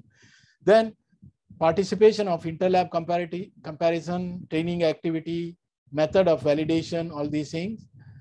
So from all these, what we say, I am emphasizing the GLP-1, the NIST, the GLP-1 also telling about measurement assurance program. If you have a proper measurement assurance program in your laboratory, you will have a improvement on laboratory activities, especially laboratory measurement results. So data analysis to have better control on your results, you must have a proper data analysis. It will also preventing incorrect results giving to your customer, wrong result give. After that, yeah, you can say sorry, but what the impression is, first impression is always last impression about results and accuracy is concerned. The first impression, you give a wrong result. After that, you can say 1,000 sorries and you can withdraw that report, and then you can give a very fantastic, beautiful report with a very this thing. But if you are if the laboratory end user is a technical person, he will make you a lot of questions to answer why it's like that, and then end up you have to answer to the corrective action for them also, right? So statistical evaluation is another way. Okay, so all these things. So now I'm going to this end of the last one. So what is my emphasis for good quality or continuous improvement of quality in laboratory measurement results? The entire quality control system or quality assurance system in a laboratory must focus on personnel. You must have an experienced staff. If you don't have experience, difficult to find or retain to the laboratories, experienced staff, you must get ready another person. You have to give opportunities to grow your own internal colleagues. So encourage them and then train them to take over very efficient manner. So the laboratory name, laboratory fame, everything will be there. Facilities and accommodations. Try to improve your facilities and accommodations. When the auditors, sometimes nowadays, I think last 2 years, you have less auditors from customers. Maybe because of COVID, they do desktop audit or remote audit or Zoom audit or Microsoft Team audit or these kind of things. So when the customer is visiting as an auditor your facility, they don't never see improvement. Last 2 years also ago also you are same, now also you are same, then there's no confidence on you. Suddenly they will go and find another one because they don't have, they also cannot rely on you. They must have a supplier B, supplier C, like that. So they will, whenever they the facilities and accommodations, you need to consistently improve. Procedures and method validation, you have to, there is nothing wrong if a procedure is keep on changing, revision 1, revision 2, revision 3, revision 4. It will give a good confidence that your procedures and methods are validated, reviewed, annually reviewed or periodically reviewed. Equipments and references. Of course, I already mentioned, the industry is moving, it is dynamic. Now 4G industry become 5G and people are looking for a new one. And especially from this pandemic, we learn a lot of things, how to improve, how to cope up with the customer requirement. We are more and more humble to the customer. So we must improve our equipments and references also. We cannot rely on our grand old equipment. Compliance standards, we cannot say last time people had habit. I'm ISO 17025. I'm not ISO 15189. I'm not 13485. So sorry, you don't audit me like that. And today there is a situation you cannot say like that. If you say, you lost a customer. So this is the thing. So all these things, sorry for my glitches. I will apologize for you guys because I think I don't know what has happened. Later I will figure out. My presentation ends for here. I hope you all learn something, improving quality in laboratory operations, but our quality journey, let it continue. Thank you. Thank you for all. Thank you, Mr. Shetty. So yeah, I think it was a wonderful session with a lot of information to digest. Yeah, now let's open the floor for questions. So Mr. Yeoh, so I request you to turn on your video. So let's have our video on. Okay. Yeah. Good. Okay, so participants, I think now we have listened to all 3 talks, and I see only 1 question so far. That's for me. Other than that, I don't see any questions. So I'm not sure whether you are going to ask through a voice call or you're going to type something. It would be good to have some idea, you know. So can I request all participants to type, have question or no questions? Because if you don't have question also, we have our own questions. So yeah, so let us know, because one thing that I wanted to ask you all, because when you signed up for this training, you might have got some kind of expectations, you know, that, oh, I wanted to like learn about this, or I wanted to know about this. Was it addressed or was it missed? So that's the first question that I have. So please feel free to write that. Okay. So, oh, I wanted to know about this that was not discussed. So at least we will try to address that. So that's the first thing. And yeah, if you have any other questions, either like you can do a raise hand and like unmute yourself and ask, or you can type also.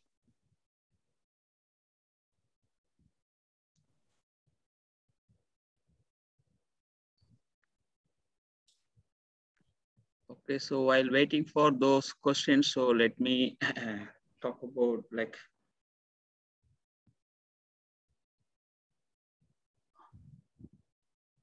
okay, there's one question about the EN score. So I think the EN score I have explained a bit clear, but yeah, maybe we can do it one more. one more time. Okay, so you want me to, maybe I will share my screen, then it's easier.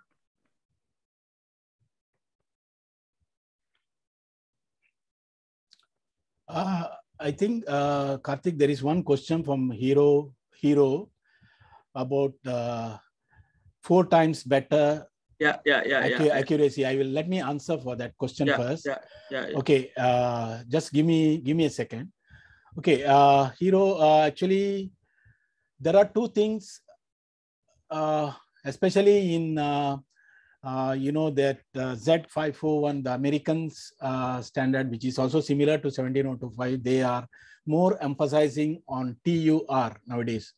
Last time it is TAR, test accuracy ratio. Very olden days, people are saying your reference equipment must be 10 times better than your device under test or unit under test. But after a period of time, when device under test are getting what they call electronically digitized, we can see 2 decimal, 3 decimal, no more this 10 times. So slowly it reduced for 4 times. There is a guideline. I have to go and find out. Once if I find out, I can share with you this one. Maybe I through either by Dr. Karthik, or maybe you can directly write to me. My email ID is there. So I will, if you share your email ID, I can. So the 4 times better it was there on test accuracy ratio. Now, after the traceability and uncertainty getting more and more stringent, especially in some of the critical measurements and testing and calibration aspects, test uncertainty ratio is getting more and more hot. Test accuracy ratio is no more already. So you cannot refer both for your kind information. Test accuracy ratio, if you refer, you don't refer test uncertainty ratio, because that not necessarily a high resolution or high accuracy item is instrument or reference is better, giving you better uncertainty if you are getting calibrated by any traceability means, because it is also depending upon the measurement range. Sometimes what happens, you can see the test uncertainty ratio nowadays, majority of the laboratories are very good. They are giving the test uncertainty ratio for individual measurement ranges. But still, there are some laboratories are practicing overall measurement uncertainty for all the measurements. But I prefer individual measurement uncertainty. So then you have easy life, an easy way to follow test uncertainty ratio. Test accuracy ratio is slowly vanishing out. Why it is vanishing out? My American lecturer told me it is because of the digitization or resolution getting increases. Sometimes when you see there is some instrument, electronic instruments have higher resolution, 3 resolution, 4 resolution, 5 resolution. It doesn't mean that this resolution is the precision, or it can be measure the most minimum the digit. It is not the meaning. It is actually electronically what they did. They did divided 1 divided by 10, 1 divided by 100. The good way is if you got a filter, then you can see the filter function in that equipment. You fix the filter, then you see within a minute, within a second, how much it will be deviate. So then you will know. So that's why I'm not encouraging for test accuracy ratio nowadays, but test uncertainty ratio, yes. Is it? I am answering for your question, Mr. Hero. Yeah, I think yes. Yes, Shetty. Thank you so much. Thank you so much. Yeah, it was a right answer. So thanks, Shetty. Yep. Okay. Okay, let me just quickly share my screen to explain about this. Okay, it's there, but I don't know why it's not there.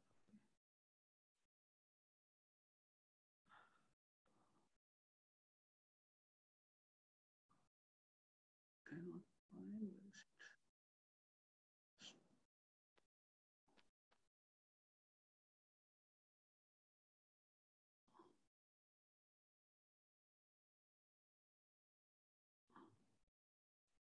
Okay, you guys see it now? Do you see? Are you able to see my screen? Okay, yeah. So this is for the EN score calculation. It's pretty straightforward. Okay, you have this smaller x, that is the participant lab value, and this is the assigned value. Okay, then so that means you get the difference of this, and okay, then at the denominator is basically the combined uncertainty, okay, of the PT provider, that's reference, and the combined uncertainty of your lab. So these two, you actually square it first, then you do the square root. Then, yeah, basically you'll get this. Maybe I can show it in Excel. Easy, let me.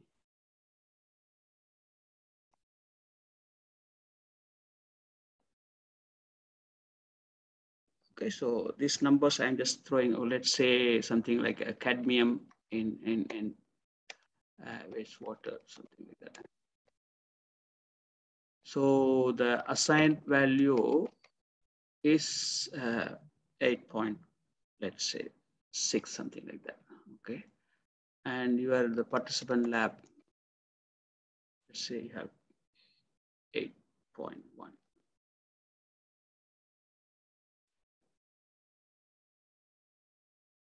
So the combined uncertainty of the PT provider, okay, the of PT provider, generally it will be like, let's say 0.5, and the lab, okay, this is, yeah, so these numbers can be different, but I'm just trying to show you how this works. Okay, so this one you square root first. Okay, so that means this, sorry,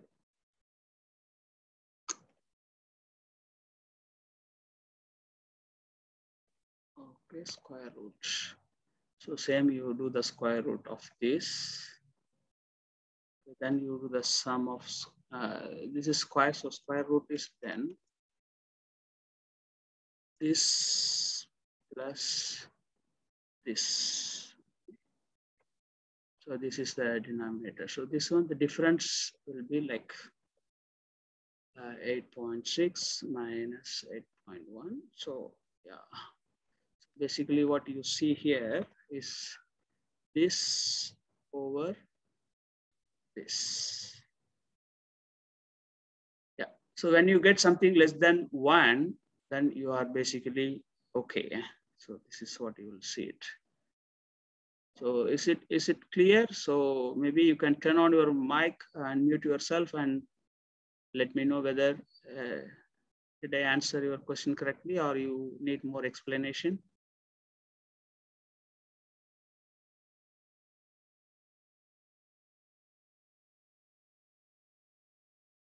So it is considered satisfactory, yeah, anything 1 or less, okay. Anything above 1, that means unsatisfactory, you have to really look into that. Okay, Mr. Shetty, do you want to add anything from calibration lab in terms of the EN score, EN score ratio? Okay. For me, let's say if a calibration lab, of course, theoretically, if your EN ratio is less than 1, for auditors, maybe auditors may accept, depends upon some auditors. I think Mr. Yeoh is here, is a auditor, so I don't know what is his opinion. But what I found from my studies, let's say if your EN ratio is exceeding 0.6, all the laboratories, participant laboratories, their EN ratio is somewhere around 0.1, 0.2, 0.3. You are suddenly exceeding 0.6 or something. It is the time for you to do some corrective action. The one way is doing corrective action. You can immediately trigger one interlab comparison, because PT test is, if you are not a authorized approved PT PT performing agency or a lab, then it is difficult for PT. You have to wait for NMC or HSA to conduct PT. But interlab or PT, you can conduct interlab, you can conduct and you can prove where went wrong 0.6. You can only conduct for that particular outlier, which one of that particular reading, or maybe if it is whole, I'm not sure. I'm not very much experienced on chemical and chemical side, but because you have Z score or this thing. So in mechanical and calibration side, the PT once if it is exceed 0.6, you need to activate your corrective action, your side. But auditor may not be asking for you, but 0.9 and above, definitely the auditor will ask, and they will want to see something action from you. So this is what my opinion, Dr. Karthik. Yeah, I think it's auditor Mr. Yeoh here. Yeah, from my experience, actually for chemical and microbiological, as well as environmental testing field, actually we don't look at the EN figure for the lab, but we look at the Z score. Okay, and the Z score, of course, we take the +2 and -2 to be acceptable. So should a lab has any figure even more than 2, less than 3, we also like to ask, have you done anything? Have you looked into the reason why you have a little bit higher than the rest? Then if it's +3 or -3, definitely we want to see their corrective action report or the CAR, see what have they done to rectify or to ascertain why their results here are not within the 95% cohort values. Yeah. So we don't look at EM, but we look at Z score. Yeah. Mostly in chemical and environmental testing, mostly Z score is what most commonly looked, and that is a little more straightforward also. Okay, I think one more last one question. One more Rosa question. Can I can answer for that? Yeah, I think you are the right person. No, actually, particularly the air sampling, there is always a challenge on how good is your air sampling, because the population means the air itself, either in the stack or in the source, stationary source, the population is not constant. The what I call the volume, the flow rate, the constituents of the pollutants are not so-called stationary. They are keep on changing. So even you do a side-by-side comparison between two labs, you don't really get any good reasonable good result to compare. So I think it is always a challenge.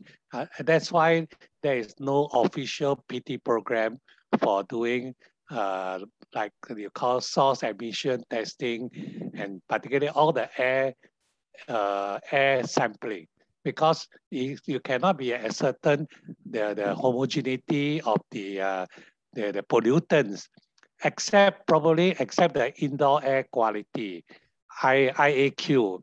Probably that is the best that you can talk about doing any inter-laboratory testing.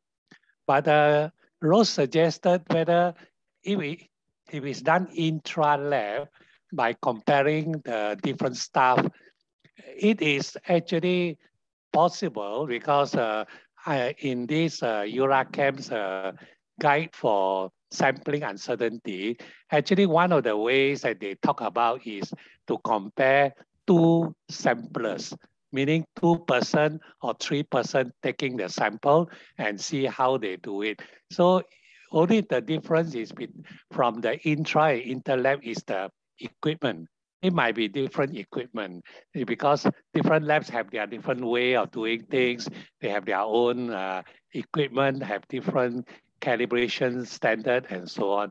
If it's doing intra within, then you may have this one variation less, because you might be testing on the same equipment. So you only see the variability of person to person. So that is still not exactly the meaning of comparison from that aspect. But I think you just have to do the best and then explain to the auditor that that is the best I can do. That's it. Hmm? Yeah. Okay. So, yeah, Thank in you. principle, right, PT or interlab is recommended, but in a situation like this, and this is the best option, so auditors will understand also. Yeah, correct. Okay, if no further questions, so that's one more. So Mr. Yeoh has an appointment, so he has to leave. So, okay, I think if any other questions, or otherwise, I'm going to wrap up the session here. So please let me know if you have any questions. So I assume everybody is silent means no more questions. So once again, okay, so I would like to thank Mr. Yeoh and Mr. Shetty for your sharing. So definitely it has given some kind of insight, okay. So even though we are trying to follow some standard and implement, definitely there is always room for improvement. And you have highlighted some of the things which they have to like take a note, and definitely it will help them. And One point. Yeah. One point, Doctor, do you want to share the presentation slides? Yes. Or? Yeah. Please. So please send me. So I will consolidate and yeah. Please. Yeah. Shetty has already sent it. So I have mine. So because some of the participants already requested. So let us, as long as you don't have any confidential information, please share. So if you have anything, you can get rid of that one. And yeah, so all participants make use of his expertise, like Mr. Yeoh. He's always available for any consultancy. Or like for group activity within the lab also he is okay. So please engage him wherever you think that he will be set for that. So yeah, I thank all participants like also for your patience, and I hope at least you have got some useful insight from this training, and which you can take back and use it in your lab. Thank you all, and let us close the session. Bye-bye. Yeah. Okay, thank you. Thank you. Bye. Thank you. Thank you all. Yeah, thank you all. Bye.